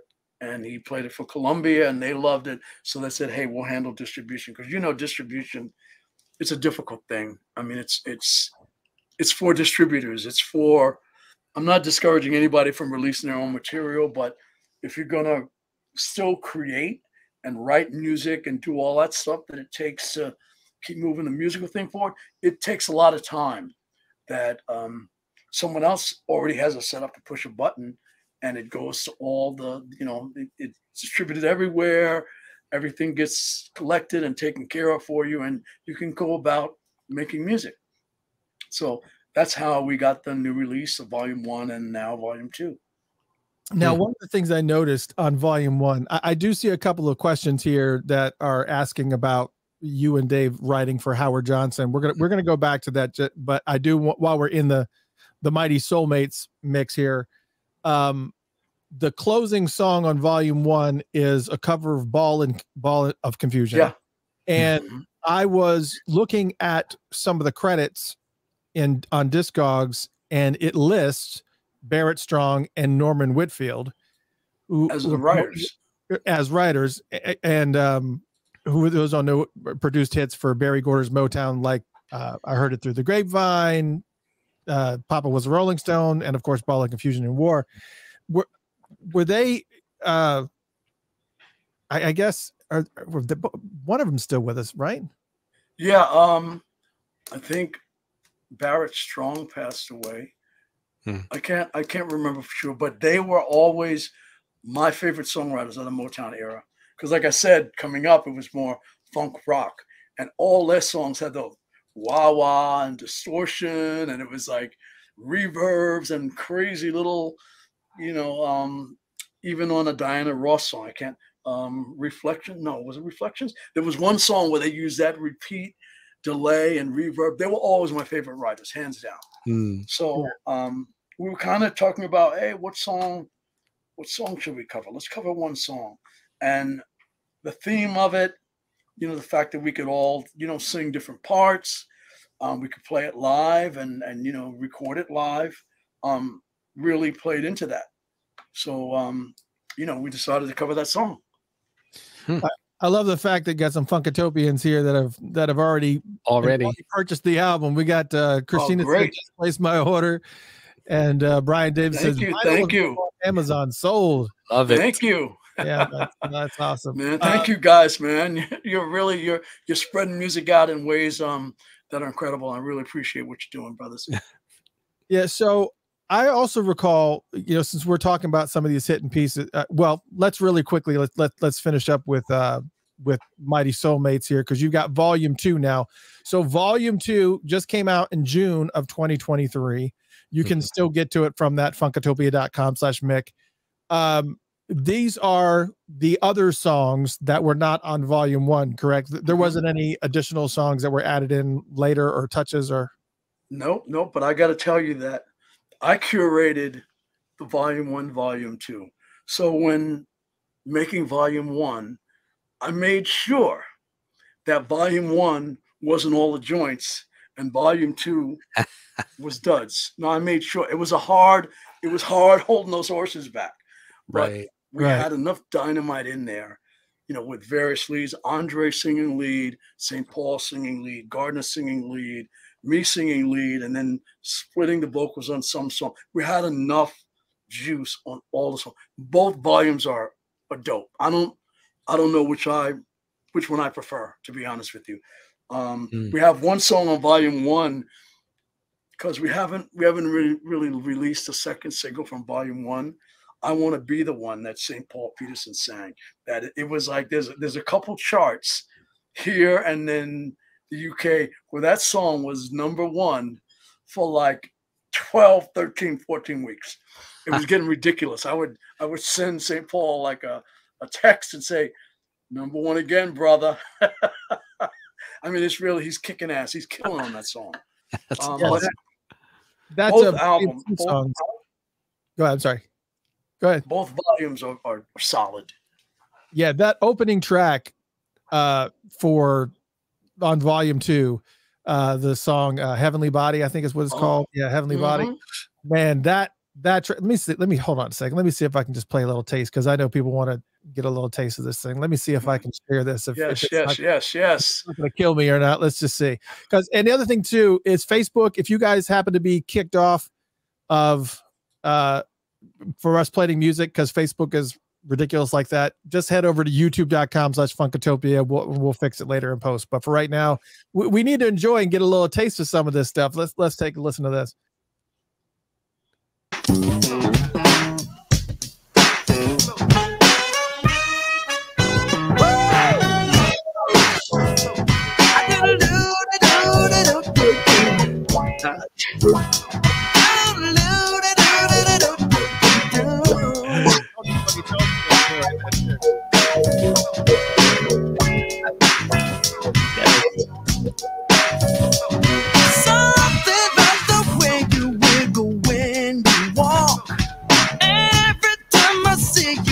Nature takes its course. Much more hidden treasure than the eyes can see. Let me explore your deepest mystery. All right. Yeah. It gets funkier. It gets funky. I know it does. I know it does. There's a cut in here that's very much a Brothers Johnson, an ode to kind of Brothers Johnson. It's not a cover or anything, but just the feel of it when I hear it, it just reminds me of that Brothers Johnson energy, man. And man, it's a different record only in that it's dedicated. The sound of it is to live bands and very little programming, and it's like really mostly live playing, which is just cool. That's cool. It's just fantastic. It's just unreal. All right, so let's go ahead and talk about just a couple little things that people have been asking, so we can kind of get that out of the way. St. Paul's Blue Cadillac song that you played, that actually featured you and Andre, which was done 25 years ago in 1996. Do you remember recording that and what, Nope. I don't. I couldn't. You know what? St. Paul came to New York and we cut a couple songs at Science Lab. I couldn't remember the names of the songs. I couldn't remember anything. I just knew they were good. And one day I was digging through and I found them. No, actually St. Paul found one and I found the other. When at that level and that time we were writing so much and no, I do not remember. I'm gonna see if we can pull it up and see if it's there. Yes, just so we can kind of take a listen and see if it sparks any memories, because I remember Paul sending this to me and going, "Hey, check this out," and I was like, "Yeah, this is really, really great." And then nothing really came of it for whatever reason, but it's this is a little taste of Blue Cadillac. Oh. Knowing the visions, nothing to hide. Let me give you something more. Come on, baby, and climb aboard. It's your fantasy. Be just what you wanna be, girl. All right. Gotta do a background focus, I guess. Let your head down. Ain't nobody else around. Your finest. God, let's take a ride in my baby. Blue Cadillac. Okay. Blue Cadillac. So that's a little taste of that. Yeah. I think I sang in the chorus or something. Yeah. Yep. And I guess the last one we'll talk about here is ZLHTP said, "Can Mick discuss him and Dave writing for Howard Johnson's Doing It My Way and Attitude Pump the Nation? Both are one of them." Yeah. Okay. Let me start with Attitude Pump the Nation. So I took a cue from Prince. When Prince spread out and produced his friend's band. Yeah. And so I was like, if Prince can do it, we should make another group called Attitude. And I had a few guys. One keyboard player extraordinaire, musical genius, Chris Kello, keyboard player who grew up in my neighborhood. He was like one of the prodigies, musical prodigies at the time. I asked him if he'd be interested in doing it. And also Cindy Mizell. I don't know if you know who she is. She sings with everybody. I think she's on tour with Steely Dan, and she's just an incredible singer. And I met her actually when I'm going back before I was a sound man on the road with the Sugar Hill Gang and Grandmaster Flash and the Furious Five. And the sequence. Oh my God. And the sequence. I'm talking like I don't know. A guy named Ron Hill. I want to shout him out, even though he may not see this now. He might see it later. Ron Hill was their road manager. and he knew me from the city in my bands, and he knew I not only did I play in the band, I also did the sound from the side of the stage, right? So I knew my sound shit, and I was also doing live sound on the road for Clear when they were touring with when they were doing all their tours. I would do their live sound. So he asked me one time, he's like, "Hey, yeah, Sugar Hill Gang and Grandmaster Flash, they were hitting hard. Like they had some heavy records out at the time. They were killing it on the road." So he asked me if I would be interested in going on the road, and I was like, "Yeah." So at the beginning of the tour, the Sugar Hill Gang, they were the headliners because they had whatever that their theme was. The Message. No, it wasn't the Message. Sugar Hill Gang was hip hop. Was the Chic Groove. I forget the name of it. And Grandmaster Flash had the Message, but that was a slow riser. So we got on tour. Sugar Hill Gang had a legit tour bus, like with beds and like legit. And Grandmaster Flash had a school bus, a yellow school bus. And we would sleep on there. And, you imagine how uncomfortable it was riding in a yellow school bus. Rapper's Delight. Rapper's Delight. That's right. Yeah. And it came to me and the sermon popped up too. Yeah, they were highly competitive with each other. So the Sugar Hill Gang would tip me $50 to make sure they sounded louder than Grandmaster Flash. And Grandmaster Flash would tip me $50 to make sure they were louder than Sugar Hill Gang. Real talk. So they're from Jersey. I'm like, I'm from Queens. I'm a little bit continental. I'm not, street. I'm not hoodly. So I'm coming back off the road with all this cash in my pocket, right? Seriously, like a bundle for that time. And I'm thinking, man, maybe this is the setup. Maybe they both tip me because when I get back, someone's going to come and rob me. So I got Ron Hill. I'm like, yo, Ron, I'm carrying a bundle here. Can you drop me off on the other side of the bridge? This is true. This is real stuff. Real stuff. Oh, wow. So what did I say that? I said that. What were we talking about? I'm sorry, I got a little lost in the reality of that story and the movie. Howard Johnson. We were talking about Howard Johnson. Oh yeah, Howard Johnson. Oh, we were talking about. Well, I was talking about Attitude first, and then so there was Attitude, and we made this album Pump the Nation with Chris, and another friend of mine, Stefan Miller, and Cindy, and it ended up having like a huge hit in New York because Frankie Crocker, who was the DJ on WBLS, he used to always say, actually kind of bit his theme, he used to always say, WBLS, we got the juice. So I wrote the song with that kind of mental and that hook, and it ended up being a huge hit in New York. I don't know if it spread to other parts of the country, but it was a huge hit. So then Howard Johnson. I'm sorry. There's a Prince song called "The Juice," and we got the juice. Turn it up. I don't think it's a release. No, it's. I don't think it's released. I don't know. Who knows? I don't know. We had a lot of connection. Jam and Lewis, the System. Oh, yeah. We had a little bit of a cross pollination going on, like where I'm listening to them. They're listening to us, and it just kind of melded into a place where some things have similarity, but both are highly original. But there were similarities in the flow, particularly on the radio at the time, because we were both using drum machines kind of as the core, the basis for the tracks we were writing. So, it's all love, and it's all like, all's fair in love and war, baby.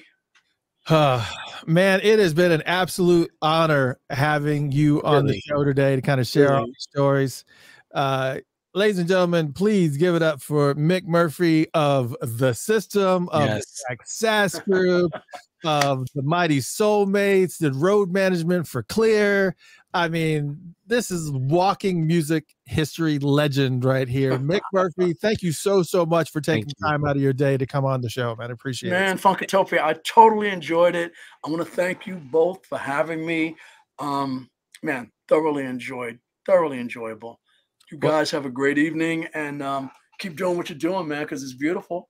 Yeah, absolutely. And I have a request for you. I have a request. When the System, when you guys get it together and get that new album out, and we're all promoting it and pushing it for you, make a stop in Atlanta when you do your tour dates. 100%. Please. 100%. That's it. We can't wait to see it. All right, guys.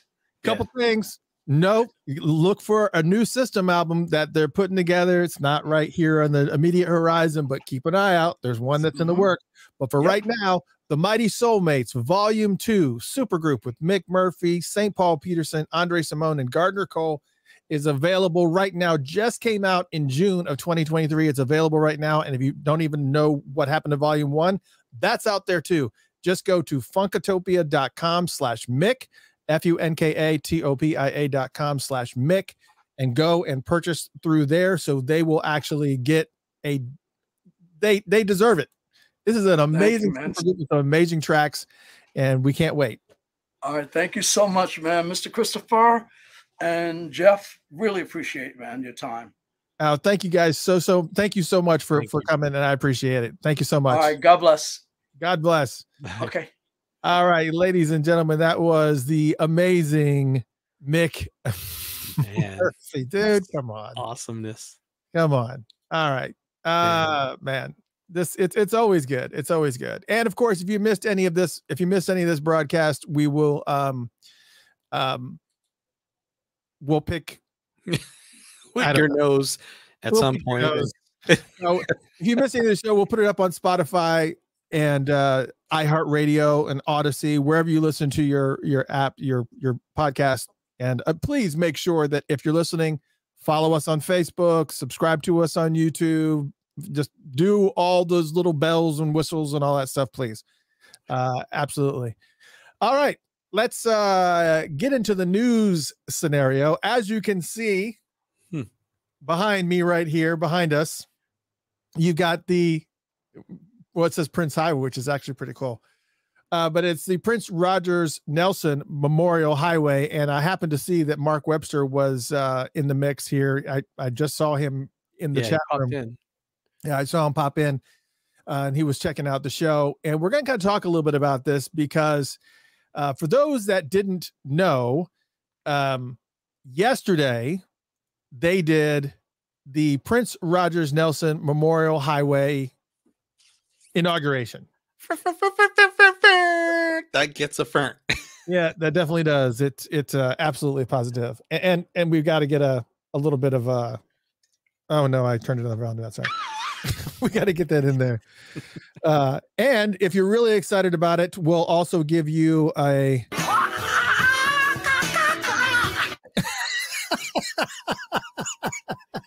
wow. Okay. All right. We'll give you one of some new ones. Me. I'll get some. If you're really, really excited.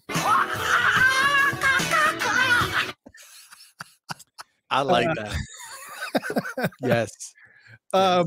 So anyways, it was very cool because it was supposed to be an unveiling. And it was Julie was like, what was that? What was that?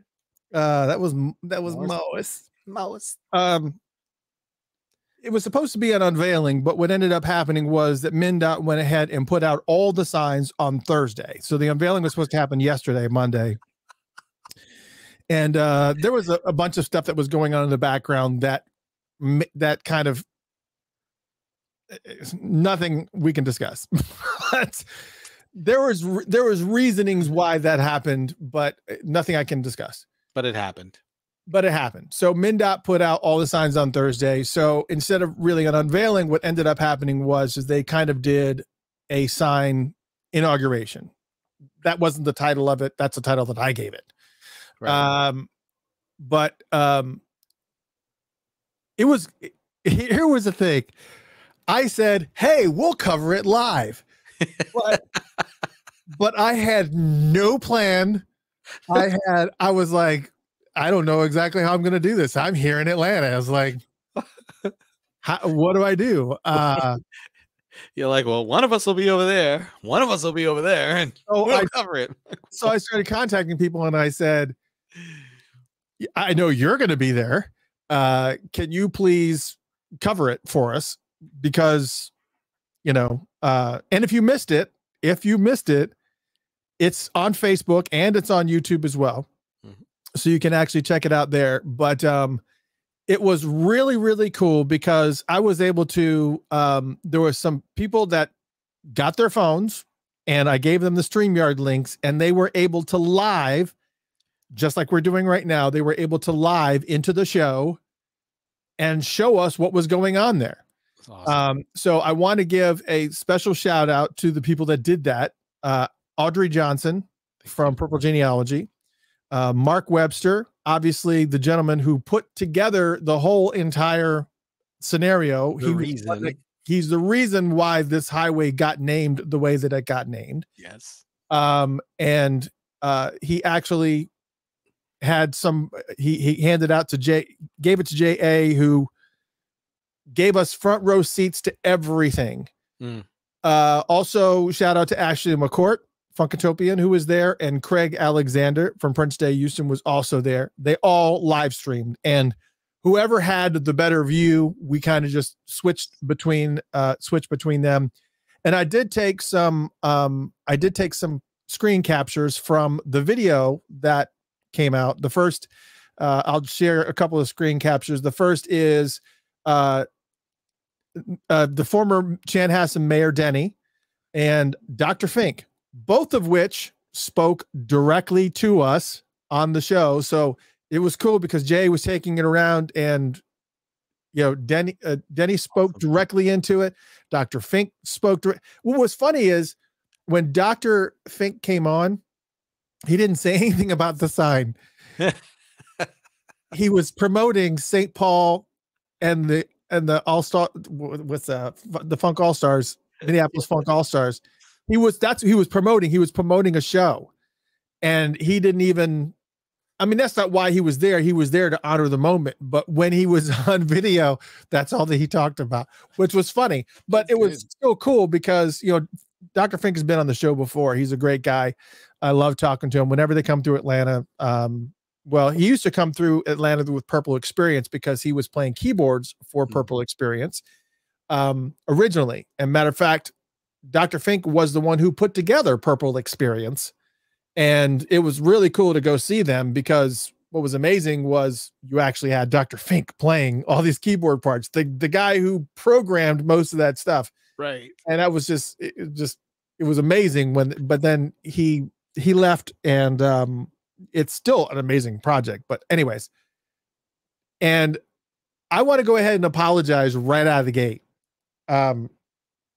Because I had like multiple senior moments during this broadcast. I'm not gonna lie. Because what's Denny's last name? Mayor Denny's last name? Hoffen. It's like a really confusing name. But for whatever reason, multiple times I called him Mayor Denny Jarman because I had a friend who was a paraplegic named Denny Jarman who passed away in 2012, and for some reason his name got stuck in my head, and I didn't catch myself until the third time that I said it, and then I was like, "Hey, Denny Jarman, that's not his name."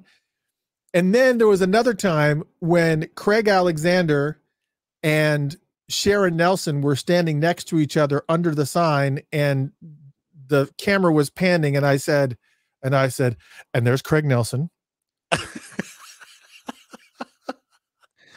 And as these words are coming out of my mouth, I'm thinking, I really need a break. We need a show. We need a show where every name we just say wrong. It just doesn't matter who it is.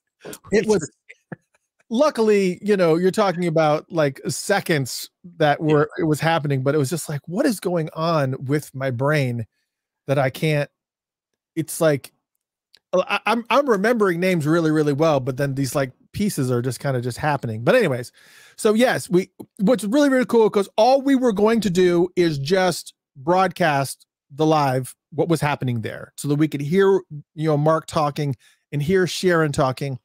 But then not only that, we ended up getting Mayor Denny on the phone, on the live stream. We got Dr. Fink on the live stream. Plus on top of that, also got Mark Webster speaking on the live stream and Sharon talking on the live stream.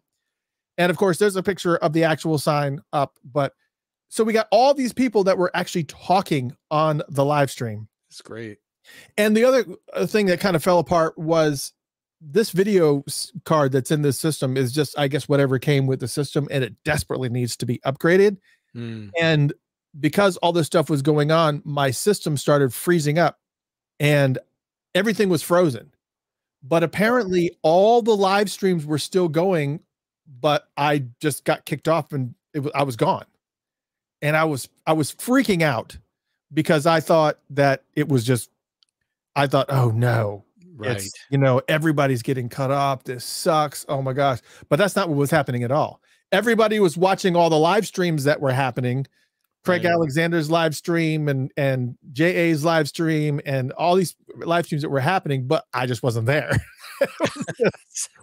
And so there. And you can't end the broadcast. Awesome. So basically what you do is with StreamYard is that you just close the tab, just exit out of the tab. And then when you go back into the StreamYard main thing, you go back into the meeting, like, and it just pops you back in like you were. So bathroom break. Yeah. It was just like, I just had to, you know, go or something. I don't know. But anyways, it was great because it was totally unplanned that way. And then of course there's Craig Alexander. So again, this is a big thanks to Craig Alexander. Yes. And that's them in from the sign, Audrey Johnson from Purple Genealogy. Yes. And then of course, there's Mark Webster, who's also speaking with Joel King. Many who don't know Joel King, he was the one who kind of put together that Prince Museum with the bronze Prince statue, and the one that they had in that faraway town. I can't remember the name of it right now. Yeah. And now it's in the Minneapolis Music Museum, and it's very, very cool. And so all these people were speaking. We caught all of it. If you missed any of that, it's the live. Excuse me. That live stream is there. It's on YouTube. It's on Facebook. You can still check it out. Same with here. I'm not putting this out on Spotify or iHeartRadio because it was a very, very, very visual live stream. Most of the time, you know, they're walking around and you can see all the people milling about. And I saw so many people that were there. I saw Nadine. I saw, did I say I saw Nadine? I saw Nick Garcia there. There were so many people. There were so many Funkatopians that were walking around, which was really, really cool. And again, super shout out to all these fine folks that were there. It's really, really awesome it was just great because thank you, Sandra, the town of Henderson, because it was just so surprising that we were doing just a live stream just to kind of show what was happening there. And it ended up being an entire show, and it was the middle of the day. And I just took an extended lunch break, and I was like, "This is happening. Somebody's got to do it." Because it's like, I'm like, "All right, is anybody going to cover this at all? Is this popping up?" And I'm like going to all the print sites looking to see if anybody's doing anything, and nobody's doing anything. And I'm like, "Is Paisley Park broadcasting it?" I was like, "Nope, Paisley Park's not broadcasting it." Is Londell broadcasting it? Nope. Londell. Charles? Nope. Nobody's broadcasting. Matter of fact, what I found interesting is that, and I'll just say this flat out, but I'm not sure the reasoning, but neither Londell McMillan or Charles Spicer were there for that sign inauguration event, which I just kind of found it surprising. Now I do know that they were kind of doing their own thing over at Paisley Park, but the reality of it is that everybody knew they had even moved their timing from 10 o'clock to 12 o'clock in order not to conflict with this event. So they knew this event was happening. So there wasn't necessarily anything that was going on. And it's not like they have to be part of the day-to-day operations of Paisley Park. So I was just surprised that those two weren't there, or they didn't make an appearance. Right. There could have been, there could have obviously been a reason for it, but then I saw this tweet that said, and this was from I guess an account named Prince Hits, and he or she said, "Not too much to see at Paisley Park. It's more like an open house. The store and small stage are open to the public. Great to see so many Prince fans here. Oh, and I did get to see Londell McMillan play some hoops. Come and support Prince." And then of course they kind of showed the thing there. I was like, what now? So, and at first I was like, oh, so I'm not sure what's happening. Yeah. Anyways, but what I finally got to the bottom of that. And I'm going to have to pull this back up because I had to move this, because I was like, so how did they see him play basketball? Because like the basketball court is nobody's kind of seen that, but check this out. This is on Instagram. I will pull, let me just make sure this is not auto playing. It is. Hold on a second. It is. Hold on. I'm going to share this because this is what they did at Paisley Park. Let me pull this up. Let's see. This is, I really got to replace this video card. All right. So here is what they're doing. That whole area where, they had the tents where everybody was eating for the celebration and whatnot. They are putting a big Prince logo in the middle of the courtyard there, and a basketball hoop, as you can see right there. So essentially what they're doing outside of Paisley Park is they're putting this logo out there right outside of Paisley Park. So that seems to be what's going on. So there is it says a new highway and a new courtyard, and that kind of explains why they may have been playing basketball, was because they've got a basketball court out there. So there you go. All right. Anyways, still surprised that they weren't there. But I don't know. It is what it is. Again, it's just I always think that I'm starting shit, and I'm not. But I think that with MnDOT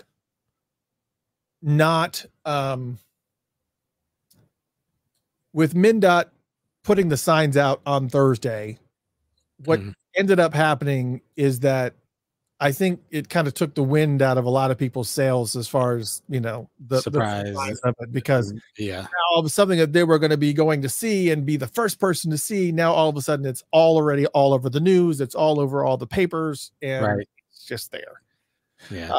And I also heard that on Friday night, it was very dead on Friday night for a DJ set. I think it was DJ Dudley D. I think that was there, but someone that was there said that there was like 40 to 50 people at the peak of the night in First Avenue. First Ave, wow. It's like, it's most of the time it was like a couple dozen. I was like, that's not a good look. Interesting. So, all right, let's move on to more happier things. I think that's important to move on to happier things. All right. We've talked about this a couple of times. Yes, Francis, thank you so much. Yes, I enjoyed being there for sure. In the virtual world, like all of it. But I'm glad that we were able to pull it off. And anyways. All right. So we've talked a couple of times about new music that is coming or that is being announced. And Londell even announced on Twitter, he said that there was an announcement of new music coming in August. So one of the things that I am going to share with you is confirmed. The other thing is that rumor / conjecture. Now, and the only reason why I'm even saying it as rumor and conjecture is only because has not been officially announced, but I have heard from a very, very reliable source that this is what's happening. And I just heard from a reliable source that this is what's happening, and that they've actually heard pieces of it that are part of this box set. Yes, there's a box set coming. So we'll talk about the thing that we know about that is not as exciting as a box set, but still pretty cool nonetheless. And that is the re-release of Graffiti Bridge on vinyl. And how we know it is a done deal. Obviously, when they're releasing all the albums on vinyl, they're pretty much just doing whatever. Right. But this is a screen capture from the Target app. So Target's already got it posted for pre-order. Yeah, for pre-order. So Target's already got a pre-order, and I want to say the screen's too small right now. I can't read that date on that. Shipping date by release date Friday, September 8th. All right, so September 8th is when this vinyl is coming. So there's that. So yeah, everybody wants to know about the box set, and I was under the impression that it was going to be Parade, just because of all the pieces and all the things that have been happening with the release of Under the Cherry Moon on a lot of the movie platforms. All of a sudden, they just kind of popped up. You used to have to just buy it, rent it, purchase it, whatever. And it seemed like a lead in. Yeah, it seemed like they were kind of just, this is what was happening. Right. Now, again, treat everything that you hear as rumor and conjecture. I don't know jack. I am not an official word on anything. So just call me out if you want. I don't really care. But grain of salt. Just take it with a grain of salt. But apparently there's already pieces that are floating around, and we've got a box set coming for Diamonds and Pearls. So yes. So I was kind of interested in here's a couple of things. I'm gonna take a look at this. I told you I am not a Prince guru. I mean, a lot of people think I am. All my friends and family do, but there's a bunch of stuff that I can't completely commit to memory for whatever reason, just because I'm old. Anyways, Diamonds and Pearls came out in 1991. So my original thought was, okay, if this is going to get a treatment like the previous box sets, what songs were recorded that were unreleased? What songs were recorded that were unreleased that came out in 1991? So I was like, all right, I need to look this up. And so of course I've got my, where did I have this stored? Oh, I'm looking at the wrong drive. That's why. Here are some songs, and I'm going to go back and look at the songs that came out in 1991 that were recorded, but never released. Oh shoot. I don't have it in, I have medical, but I don't have them. I do have it in here. Okay. So let's just go over here. My apologies. I should have been prepared for this, but this is just something I just thought about right here out of the gate. All right. 1991. We have, you can almost consider that 1990 may be, it might be included in this mix too, because, if Graffiti Bridge, unless Graffiti Bridge gets a box set treatment in the future, which it may, there are some songs like Love Left, Love Right. You guys may have heard that. Love to the left of me, love to the right. Love Left, Love Right. They've got a lot of songs from Robin Power that was on, that did not make it onto the Graffiti Bridge one. We play that little snip of her all the time. All right. Yeah. There's a lot of stuff from her work. She had a whole album, and kind of got pushed up. And then you have Exploding All Over Europe with Rosie Gaines, which I don't think ever really got a full, really good treatment. But there was all that stuff that he had with George Clinton that was happening. But let's look at 1991 specifically in that Diamonds and Pearls era. You've got The Juice, that song I just did the city. You got the juice, turn it up. I was just talking about that. Yes. A lot of people don't know this, but Prince wrote that song that for Ray Charles that he did for that Pepsi commercial. You got the right one, baby. There is a whole song that goes with that you may or may not have heard called And there's also Get Blue, I Hear Your Voice, which was I think it was a Rosie Gaines song. I'm trying to remember who it was. This Is My House. There's a bunch of Carmen outtakes and whatnot. There's not a whole bunch of stuff. He wasn't really in that type of writing mode. So I am curious what this box set is going to have. I mean, I'm looking at a total of 25 songs, and some of which have kind of come out in some form or fashion, like in weird releases. You know how Prince does things. You just kind of, would put out something in a weird way, like Gangster Glam and things like that, and Clockin' the Jazz instrumental, Clockin' the Jizz. So there's some things that are out there that could feasibly be on this box set. So I don't know.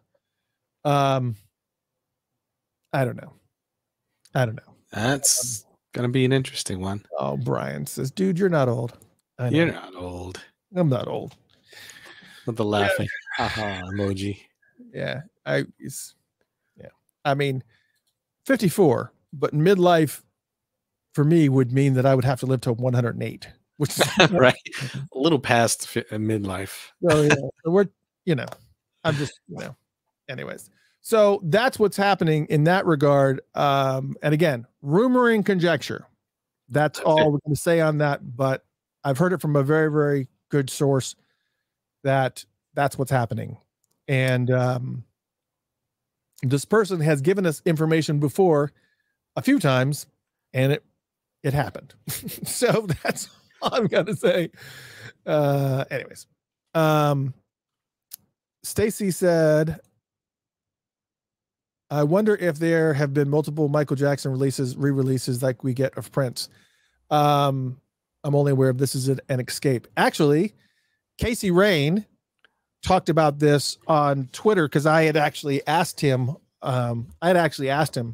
We talked about this at the celebration. Casey and I were sitting down at the celebration, and people were like, "Oh my gosh, Casey Rain and Mr. Christopher are sitting together." And I was like, "Shut up!" So stupid. But Casey said there are, for unreleased music from Michael, he said he is only aware of about 2 albums worth of unreleased music from Michael Jackson. And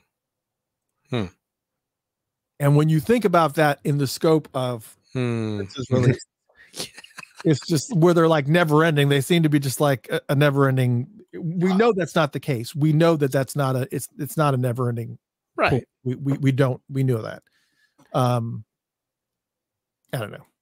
So, but yeah, Casey said he's only aware, and Casey is like a hardcore Michael Jackson fan.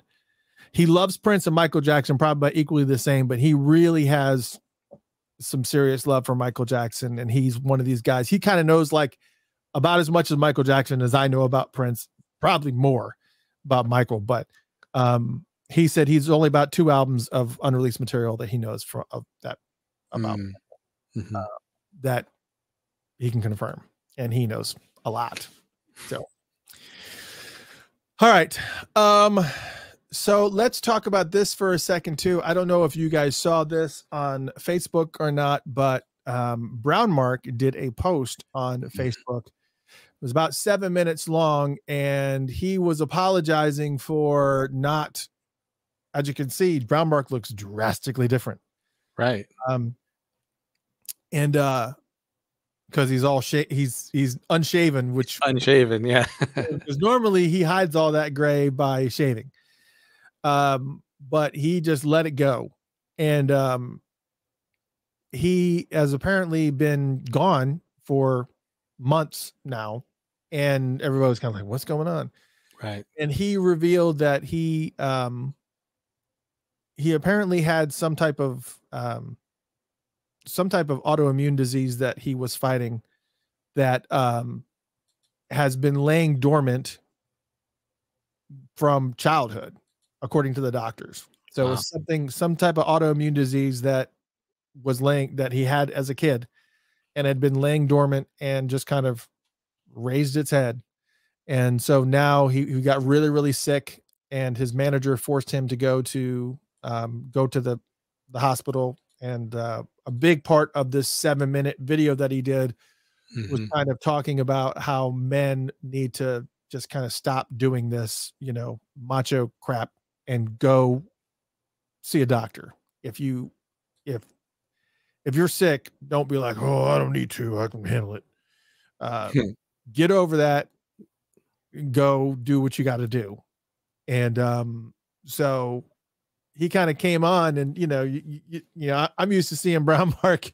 I've had Brown Mark on the show a few times, and so it was like really shocking to see him with glasses, and his grown out beard, and he's lost like a lot of weight. And it was like, oh my God, what's happened here? And so prayers up for Brown Mark. And right. He did say that he's getting better and that everything is going good. And he said he's looking to, make some music and get back out on the road soon. So, yeah. And I would imagine we definitely want him to get better, since next year we'll be looking at the 40th anniversary of Purple Rain.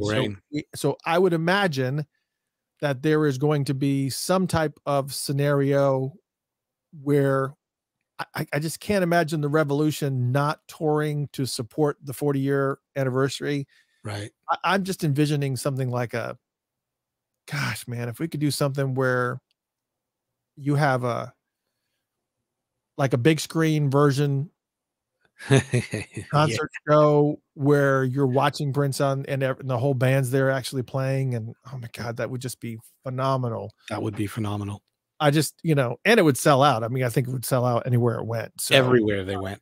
I mean, so this is the vision that I have for what, I'd like to see happen I want them to do something really, really awesome for 40th. And I imagine that there's going to be something very, very cool that will happen in regard to the 40th anniversary of Purple Rain at the next celebration next year. So, right. Well, definitely prayers up for Brown Mark. We want him to be, be better. Get better, of course. And of course, that's all the Prince related news that we have for you here, which obviously you guys love to hear. So there it is.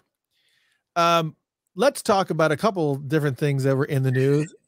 One of the things I said I was not going to talk about, and it's not on the list here. We talked about that big issue, that the big major fight that happened in Montgomery, where, for those who haven't seen the video, I don't know, or haven't watched it, I don't know where you've been hiding or what hole you're in, but it is like everywhere. It was on the news. It was like literally a whole, like what seemed like a 10-minute video of just people fighting each other and it was very much, people made it out to be like a race war type of thing. And it really kind of looked like that too.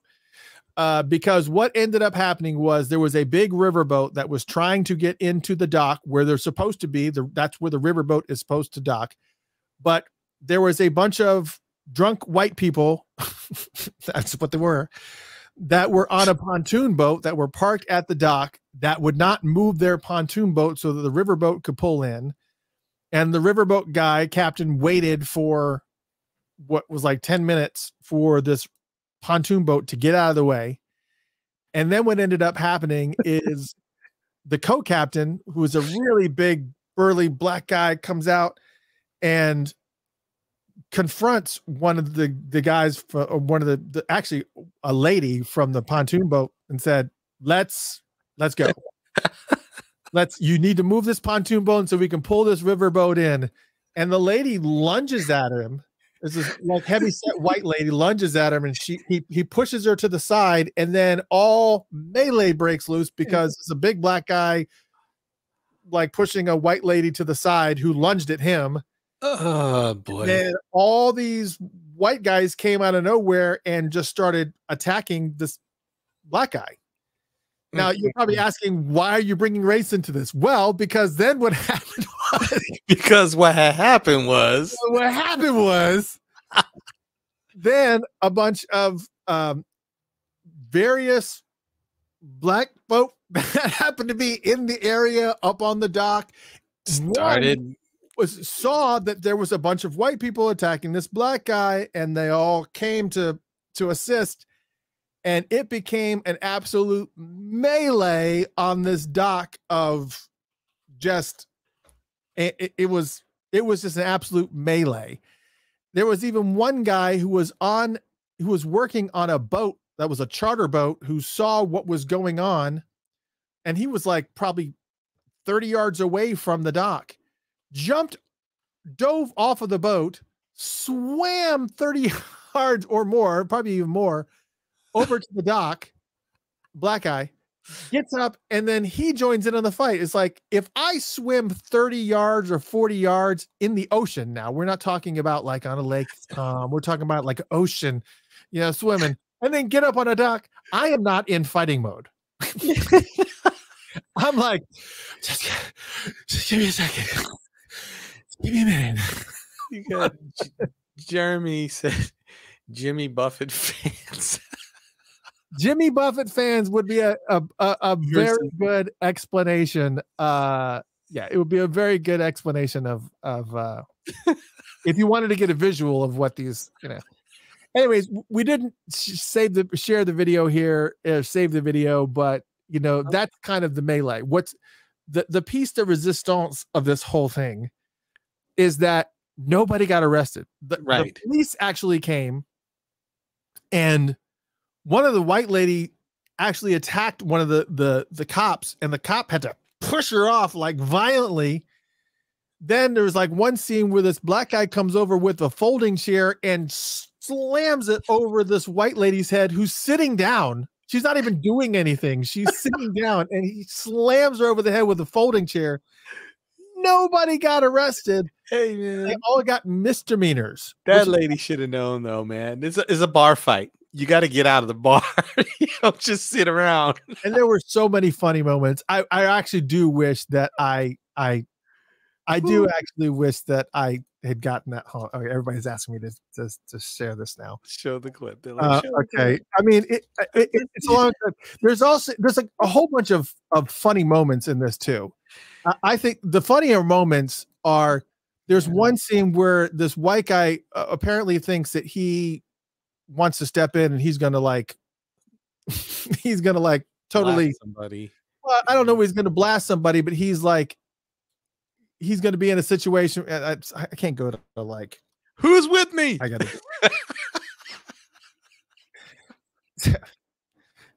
yeah, no, he kind of goes over, and he's like, he's all bowed up, like he's ready to fight. But then what ends up happening is that all these black guys come around the corner, and he realizes, oh, I am absolutely outnumbered here. I'm going the other way. Who's with me?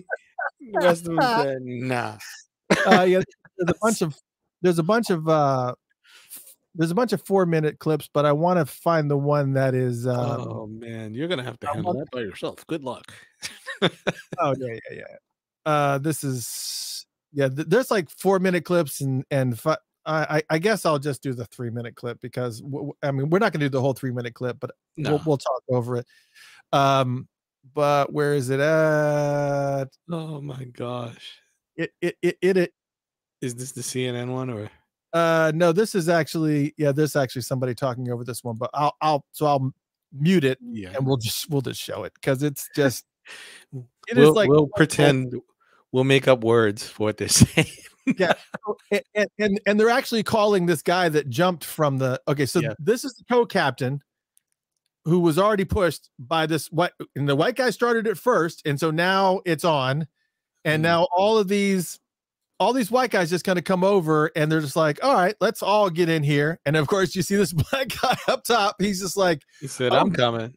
What is going on here? And there's all these people that are just kind of running in here, and look at the women are throwing hits, man. I think look, here's the black guy, and now he's trying to come in and try to kind of stop the situation a little bit, and was like, and now here comes somebody else. what's funny is the guy that's recording this, that guy in the That water dude swimming from jumped 50 yards off of this dock and then swam from a charter boat and swam over to join in on the fight. Now he's kicking off his shoes, he's kicking off his wet clothes, and he's joining all these other folks in the mix. Oh, they're showing this little they're showing this wrestling clip. All right, so then they're going over and confronting these people that are in the now we're all pulling our pants up. Moon the pontoon boat, and now it's on. And now it's on. Now it's a whole melee, and everything is just kind of it doesn't matter. Now it's free for all. Yeah, now absolutely it's a total free for all. There, look, this lady is down. Do you see that? Man, it hurts. I mean, this lady right here in the blue, she's down there on the ground covering herself, and there's people that are just like, this girl in the blue is just trying to get out. And then look, this cop is just like, oh, well, you know, you guys need to move it on. And it's just like keeps on going. They push the one guy in the water. There's the riverboat that's been trying to pull in, but the pontoon boat is sitting right there. I don't know if this clip is going to actually show. Yeah, that's the white. Hey, we want no smoke. We out. Nope, too late. You inserted yourself into this mix, and now you stepped up. You stepped up. Yeah. And that girl in the blue shirt should have stayed on the boat, and she keeps on injecting herself. And then here's more fights breaking out. It's just like, do you not? This is insane. Lining them up. I mean, okay, and I think this is where that lady in red is the one that she look at this, they're just throwing punches randomly, dude. And I think, this is a lady. Yeah, there's the lady in red that's sitting down there. Now she's being kicked, and here comes somebody with the folding chair. Here comes the folding chair right now. Here comes this guy. Everybody with the folding. It's that guy with the folding chair. That girl that's over on the. It's horrible. That lady that's sitting over on the other side, they're like kicking her and knocking her out. Look at that. He just came over and just stay down. Fold her chair. Okay, this whole thing is just look, and the cop is right there. That's a cop. Hit him again. I mean, stop. Right now, because of the fact that he's struck this woman, assaulted this woman with this folding chair, even though there's assault going everywhere, this cop's like, get back, lady. Just drink your beer and go away. And it's just the whole thing is just total melee. What is amazing to me in that amid all this insanity is that nobody got arrested. Every single one of them just got a misdemeanor. Every single one of them, it just got a misdemeanor, including the guy who slammed the chair over multiple people's heads. I only saw the one when I watched the video, but now I see him over there just wailing away with the chair. That's just insane to me. It's just, can't we all just get along? Jackals versus lions. You had just that's mayhem. That's just ridiculous right there. It's just, these white folk, man. Everybody was showing their ass in that one, just so we're clear. Everybody was. But everybody was. But when you get 5 or 6 white folk that start this whole thing, it's going to get finished. Yeah, it's going to get finished. It's oh my gosh. It's been ridiculous. Anyways, all right. Chair though. He was swinging that chair. It was bending when he was hitting people. You can see it fold and curve. That's a hit and a half. That was like watching wrestling, the old Von Erichs and the Freebirds or something. I mean, they were swinging chair. He was swinging. He was not playing. All right. So that's enough of that. I wasn't even going to talk about that, but it's been all over Twitter. Also, what was all over Twitter a few days earlier. Oh, man, I'm not done with this. I'm sorry. I was waiting for Jimmy Superfly Snuka to jump off that top rope. Well, there was a video clip of that guy. Somebody was recording from that charter boat from behind where that guy jumped off the charter boat. I'm not going to go through the process of finding that video, but he was like, you can see him like standing and like, going up and down the railing, just like, what do I need to do? What do I need to do? And he just says, screw it. And he dives over, and he doesn't like put his wallet and phone off to the side. Whatever he had in his pockets went with him. And he just went over. And so here's how I saw this video, which is funny because I get on Twitter and I obviously want to keep up with the news. But then I saw the hashtag Black Aquaman. And I said, and my first thought was, are they making an Aquaman? Are they making a Black Aquaman movie? Is that what's happening here? I was like, I got to see what this is. And I clicked on it, and that's all that this was. I was more like Aquavelva, because if he was Aquaman, nah, man, that's more like Aquavelva. If he was Aquaman, he would have had the dolphins bring him over. He would have swam the whole thing. This is not Aquaman. I was like, this is way worse than the movie thing. This is tuna. This is chicken of the sea. He shouldn't have. Aquaman. I thought the movie thing was gonna upset me, but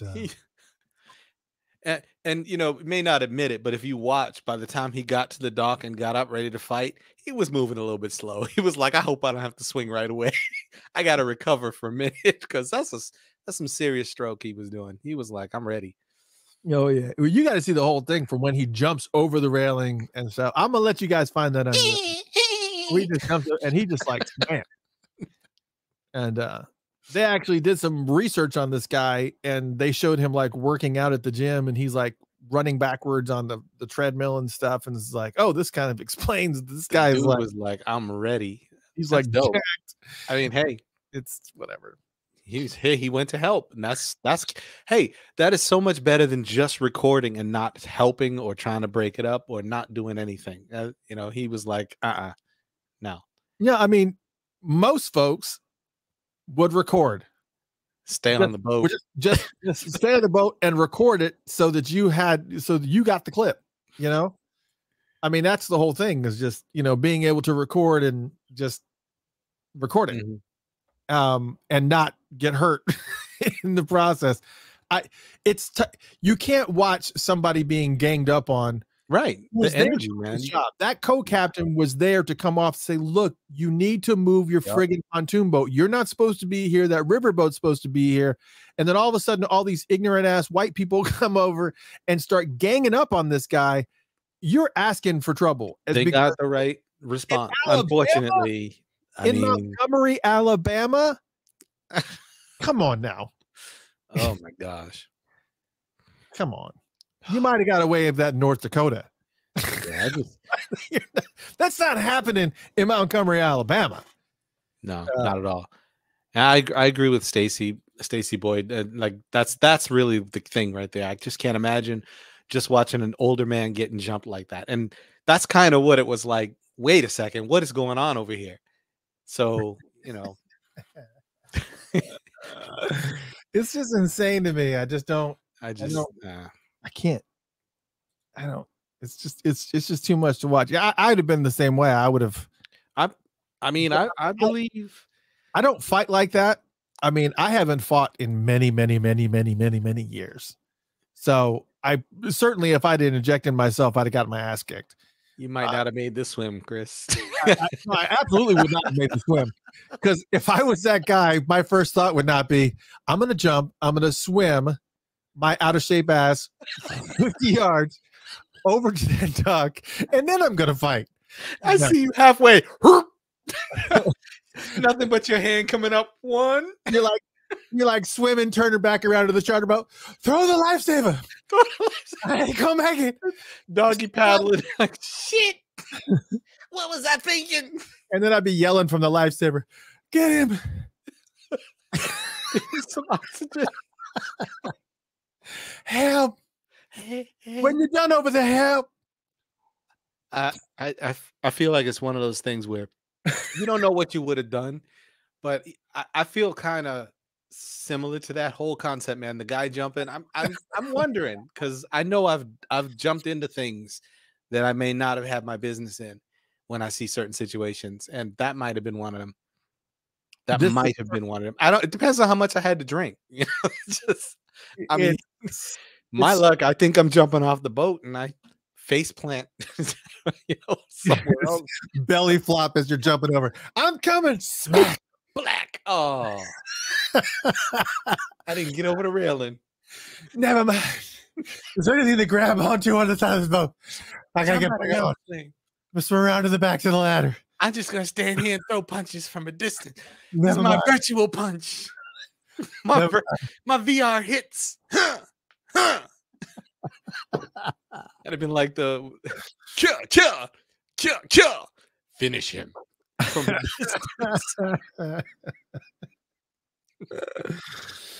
Hashtag Black Aquaman. You can look it up. It's still there. Help. Help. Speaking of interjecting yourself where you shouldn't, let's go ahead and segue into this next one, because that Montgomery thing was something wasn't even on the radar. It was on the radar, but I was like, I don't need to talk about this. We're going to talk about it anyway. Screw it. We're going to talk about it.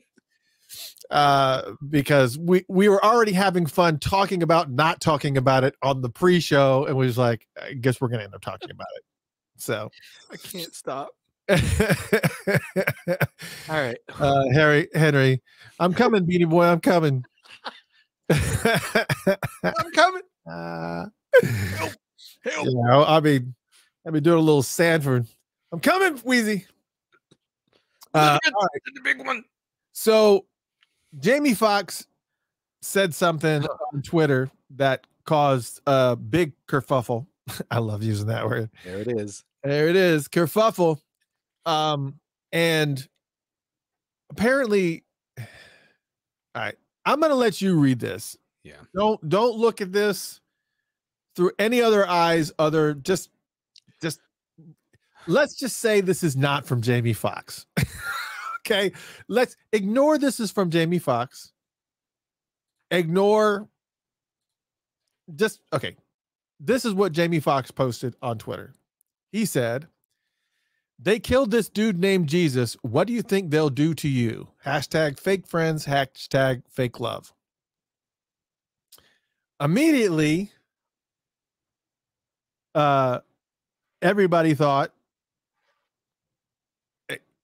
that he was talking about Jewish people, because the Jews did kill Jesus. Yeah, and I hear you. This is the immediate thought that came over people's mind. Okay. Mm-hmm. I get it. I can see where they thought that. Read into somebody's words. Yeah. Heck yeah. Yeah. I can see that this is Twitter. This is where you read something and that's the reason why texting is such a bad idea right out of the gate. Just because of the fact that they don't know your intonations. They don't know, but this is like kind of laid out and you can kind of read between the lines, but apparently that's not what he meant by this. He was just talking about hashtag. That's the reason why it says hashtag fake friends, where he's more speaking about Judas. He's talking about the fact that you got somebody that's close to you and they betray you. Yeah. And if you had read fake friends, fake hashtag, the hashtags, it may have allowed you to rethink the thought of you're talking about these people. Oh, but that's not Twitter, my friend. That's not humans. Humans don't read all of everything. Now, do they? People don't want to think through this stuff. No. What did he say? All I heard. So this is the second white person interjection tonight, where Jennifer Aniston got very upset and said, "This really makes me sick. I did not like this post on purpose or by accident. And more importantly, I want to be clear to my friends and anyone hurt by this showing up in their feeds. I do not support any form of anti-Semitism, and I truly don't tolerate hate of any kind, period." And she was specifically talking about Jamie Foxx's tweet because she had liked it or whatever. She had kind of posted it. I don't know. She liked it, and then people questioned her. Yeah, and it went haywire. Right. Well, Black Twitter got crazy on Jennifer. They went to town, and if you go to Twitter right now and you search for Jennifer Aniston, it was a scene. It was just like that Alabama dock scene. It's basically what it was with Jennifer Aniston in the middle of the pile. They were hammering on her, just shut up. You don't know what you're talking about. Stop talking. That's not what he meant. They laid into her. It was a whole thing. It was a whole thing. And one of the videos that I had seen, I can't remember who it was. It wasn't anybody famous, but they were talking about something like they don't understand Black culture, and it's like, I don't understand. So I did want to ask, as somebody who maybe doesn't have insight to a lot of different things, is this a Black culture moment that I'm missing? What am I missing? Which part are you asking? I don't know what I'm missing. I feel like Jennifer Aniston really, really got hammered because, again, you can read that tweet and you can absolutely translate it as an anti-Semitic comment. You absolutely positively can translate this into an anti-Semitic comment. Yes, you can. If you don't, right. But when Jennifer Aniston input her statement, they laid in on her. I mean, they just tore into her like she was some ignorant bitch. Right. Yeah, and that wasn't necessary either. What I didn't understand. What am I missing? No, what you're missing is what you're missing. No, they didn't read either.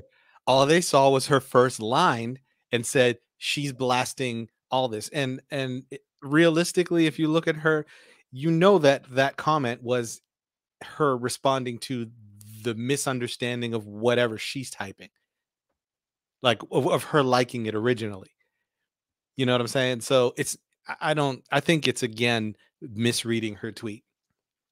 That's what I think. Yeah, I mean, and then the rest, of course, because she's in her lane of people, when they blast her for liking his, that's where she hears that this is anti-Semitic, this is this. So she's not hearing everybody's perspective. She's hearing her publicist and her people's perspective. So she's responding to that. That's why it turned into that. Yeah, so she liked it because apparently she's not that fake friend. Right. She probably understood it. Everybody started attacking her, and she wanted to make sure that it was very clear that she does not, because they didn't understand the post that Jamie had done. And because she liked it, they accused her of anti-Semitism. And so she reacted this way and said, I do not support any form of anti-Semitism. I truly don't tolerate hate of any kind, period. She was just simply laying out her position. I get what you're saying now. Right. And then people, just like you said, they didn't understand. There was folks on the one side in the Jewish community that did not understand what Jamie had read or didn't read it all the way through. And same thing with people's reaction to Jennifer Aniston was that they tore into her because they were accusing her of being anti-Semitic. And she was like, that's not what happened at all. She said, I did not like this post on purpose or by accident. Yeah. And that's the part that's crazy. And I did not like this post on purpose or by accident. It was a drug click. I didn't mean to or not mean to. Click. I may have or may not have. Click. Click. It clicked itself. Oh, so she butt liked it. That's what it was. I didn't.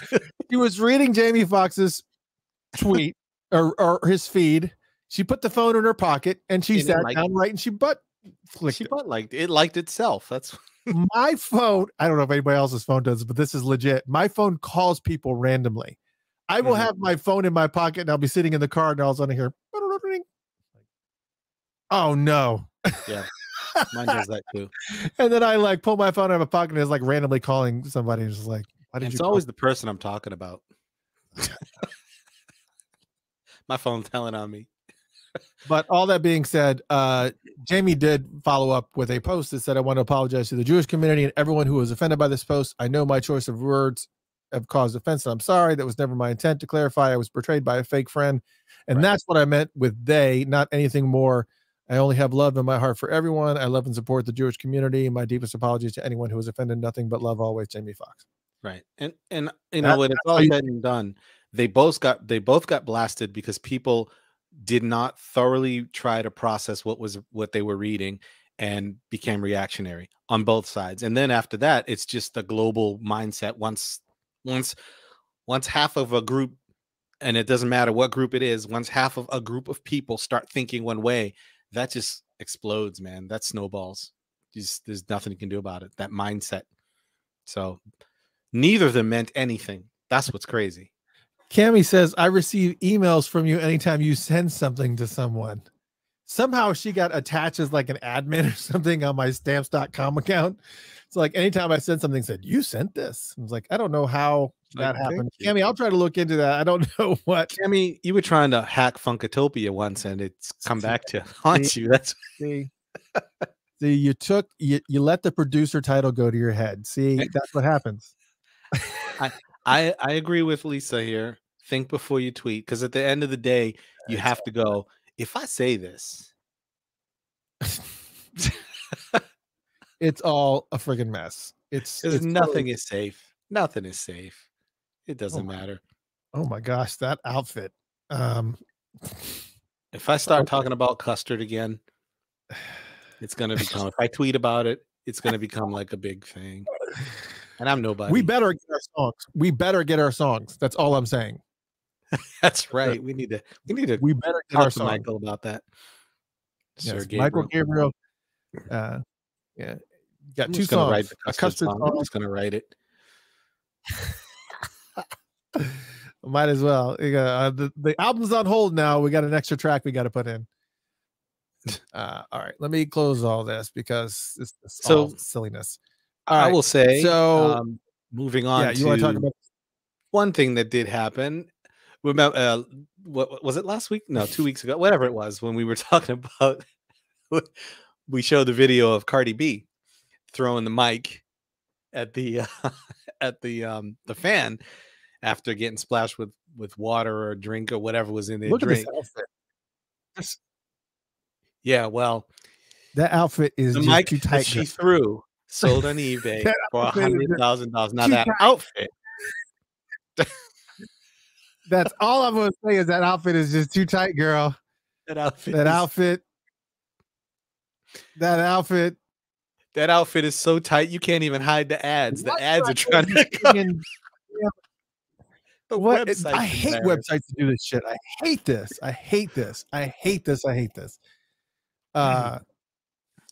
Yeah. Her mic sold for $100,000 on eBay. Yeah, just so you know. Okay. So the microphone that she chucked at the girl, or was it a guy? I thought it was a girl because anyways, the microphone that she chucked sold for $100,000 on eBay. $100,000 out of all the songs she did after the WAP rapper. Out of all the songs she did, you had to do WAP rapper coupled with that picture. Really? Okay, wow. Then just wow. Anyways, you know the thing that was that's gonna be a clip that's gonna haunt me. Why are I getting these underwear commercials? All right. They've been following you. I guess so. It's just like, hey, speaking of tight, special pocket, penis pocket. What? All right, I'm done. Good night, everybody. When the penis pocket ads start showing up, anyways, it's called a paradise pocket. I like penis pocket better. Here's something that I didn't know was that before that even happened, Cardi B had said something on the stage saying that she wished somebody would spray her off to cool her off or something like that. Saying something to that effect, and that's why the person did that. And I don't remember. The Grammy winner asked, there is right there. The Grammy winner asked fans to lightly spray her with water to cool her down. And then, that was a super soaker, and it just went south. But think about it, man. It's kind of like flirting in the office. How? I got to see this connection. It's harassment if I like you. I mean, it's harassment if I don't like you. It's innocent, whatever if I do. So that was a fan she didn't particularly like all night. Hey, man, if you or I had thrown that water at her, oh yeah. I'd be like, come get your mic. You'd be like, throw me another one. Throw me some ice cubes.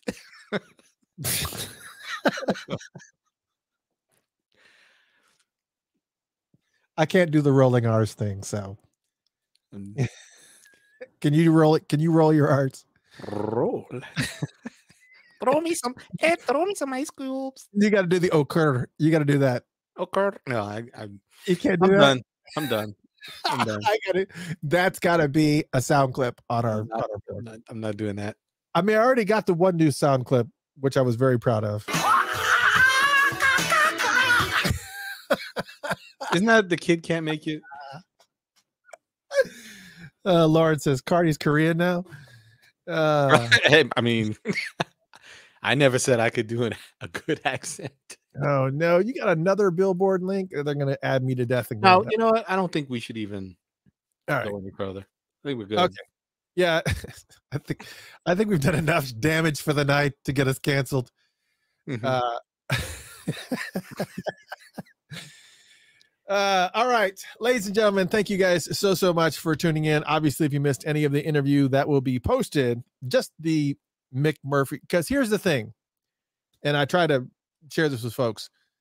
If we do interviews, that's what gets posted up to Spotify, iHeartRadio, and stuff like that. All of this stuff, you're only going to catch it live, or if you can scroll through the YouTube videos of the unedited stuff and whatnot. But we try to clean it up a little bit on Spotify, iHeartRadio, and Odyssey, and all that stuff. And yes, you can actually go to Spotify and search for Funkatopia, and we're there. Mm-hmm. But anyways, I hope you guys had a fun time. Next week, look. Man, look. I think I need to take a break. You've been killing it. There's a couple interviews that are in place with some new artists that are coming out that you probably don't know. I don't know if we'll do a live show to support that. I'll probably pre-record it, and then we'll post them at various times, just to kind of make sure that you guys have something to watch and enjoy during that time. And but I think I'm going to take next week off. I mean, unless something comes up, if an artist comes that I've been trying to get on the show for a long time comes and says, "Can you do a show next week?" Then that's what will happen. But right. In the meantime, yes, prayers up for Brown Mark. Make sure you keep him in your thoughts and prayers, and go to funkatopia.com/Mick, MIC, and get the Mighty Soulmates album for sure. Absolutely positive picked it up. Also support Funkatopia as well. It is not an easy thing that we do here. You can support us one-time donations on Venmo at Funkatopia, Cash App, $ Funkatopia. That's FUNKATOPIA. And then, of course, we also have our monthly supporters at patreon.com/Funkatopia, patreon.com/Funkatopia. And you can support us there and get all kinds of music files. Sorry, Patreon supporters, that I have not uploaded those music files yet for this month. It's been a crazy month with all the stuff, the extra things that have been going on at not just here and in Chanhassen with the inauguration, the sign inauguration thing, but work and everything has just been insane. Promise you, I'm trying to get better, but it's coming. It's coming right now. You will have it. You will have it before the end of the week. And I got some really, really cool stuff I'm going to share with you guys. So enjoy that. And I hope you guys had a fantastic time. Thank you so much for hanging out this late. It's just been. Yeah, we appreciate you guys. So and And a final thank you again for those who did the broadcasts for us yesterday for the memorial too. We shout out to Craig Alexander from Prince Day Houston, and for Audrey Johnson from Purple Genealogy, and of course Ashley McCourt, who's the Funkotopian, and Mark Webster and J.A., who gave us front row seats to all that stuff. If you want to watch the inaugurations, really, really cool. We got live, just talking to us, not like we weren't like third party. They were talking directly to Funkotopians. Sharon L. Nelson addressed us. Mark Webster addressed us. Dr. Fink addressed us. Mayor Denny addressed us. It was really cool. It was just going to be a live stream of what was going to be happening there. And then we ended up having the star-studded event. And unexpectedly, that's always cool when that happens. It's like, oh, snap. We were just going to watch. But now all of a sudden, we're part of it. Now we're there. And what was really cool is that we were the only ones who did it. Yep. There are plenty of Prince focused groups that are out there that could have done something and should have done something and didn't. Even the big. That's pretty mean for you to call them out. I think it doesn't. I mean, I know it's in the middle of the day and people work and stuff, but you just should be somebody doing something. It's a tough one. It's a tough one to pull off. But somebody did it. Chris, you're like, yeah. It was easy as hell. No, it wasn't easy. It wasn't easy. It was a nightmare, but it was very cool that we got it done. And if you want to watch the inauguration, it was very, very cool. The sign inauguration was very cool. And thank you to Mark Webster and everybody, and Mick Murphy for coming on the show. And good night. See you later. Adios, amigos and amigas. Y amigas. Follow, subscribe, click. It's okay. It's okay if it's a butt click too. We don't even care how you subscribe or follow. We really don't. It's no big deal. All day. No big deal. We really don't care. Get out.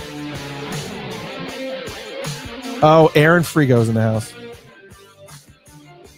I'm excited all over again.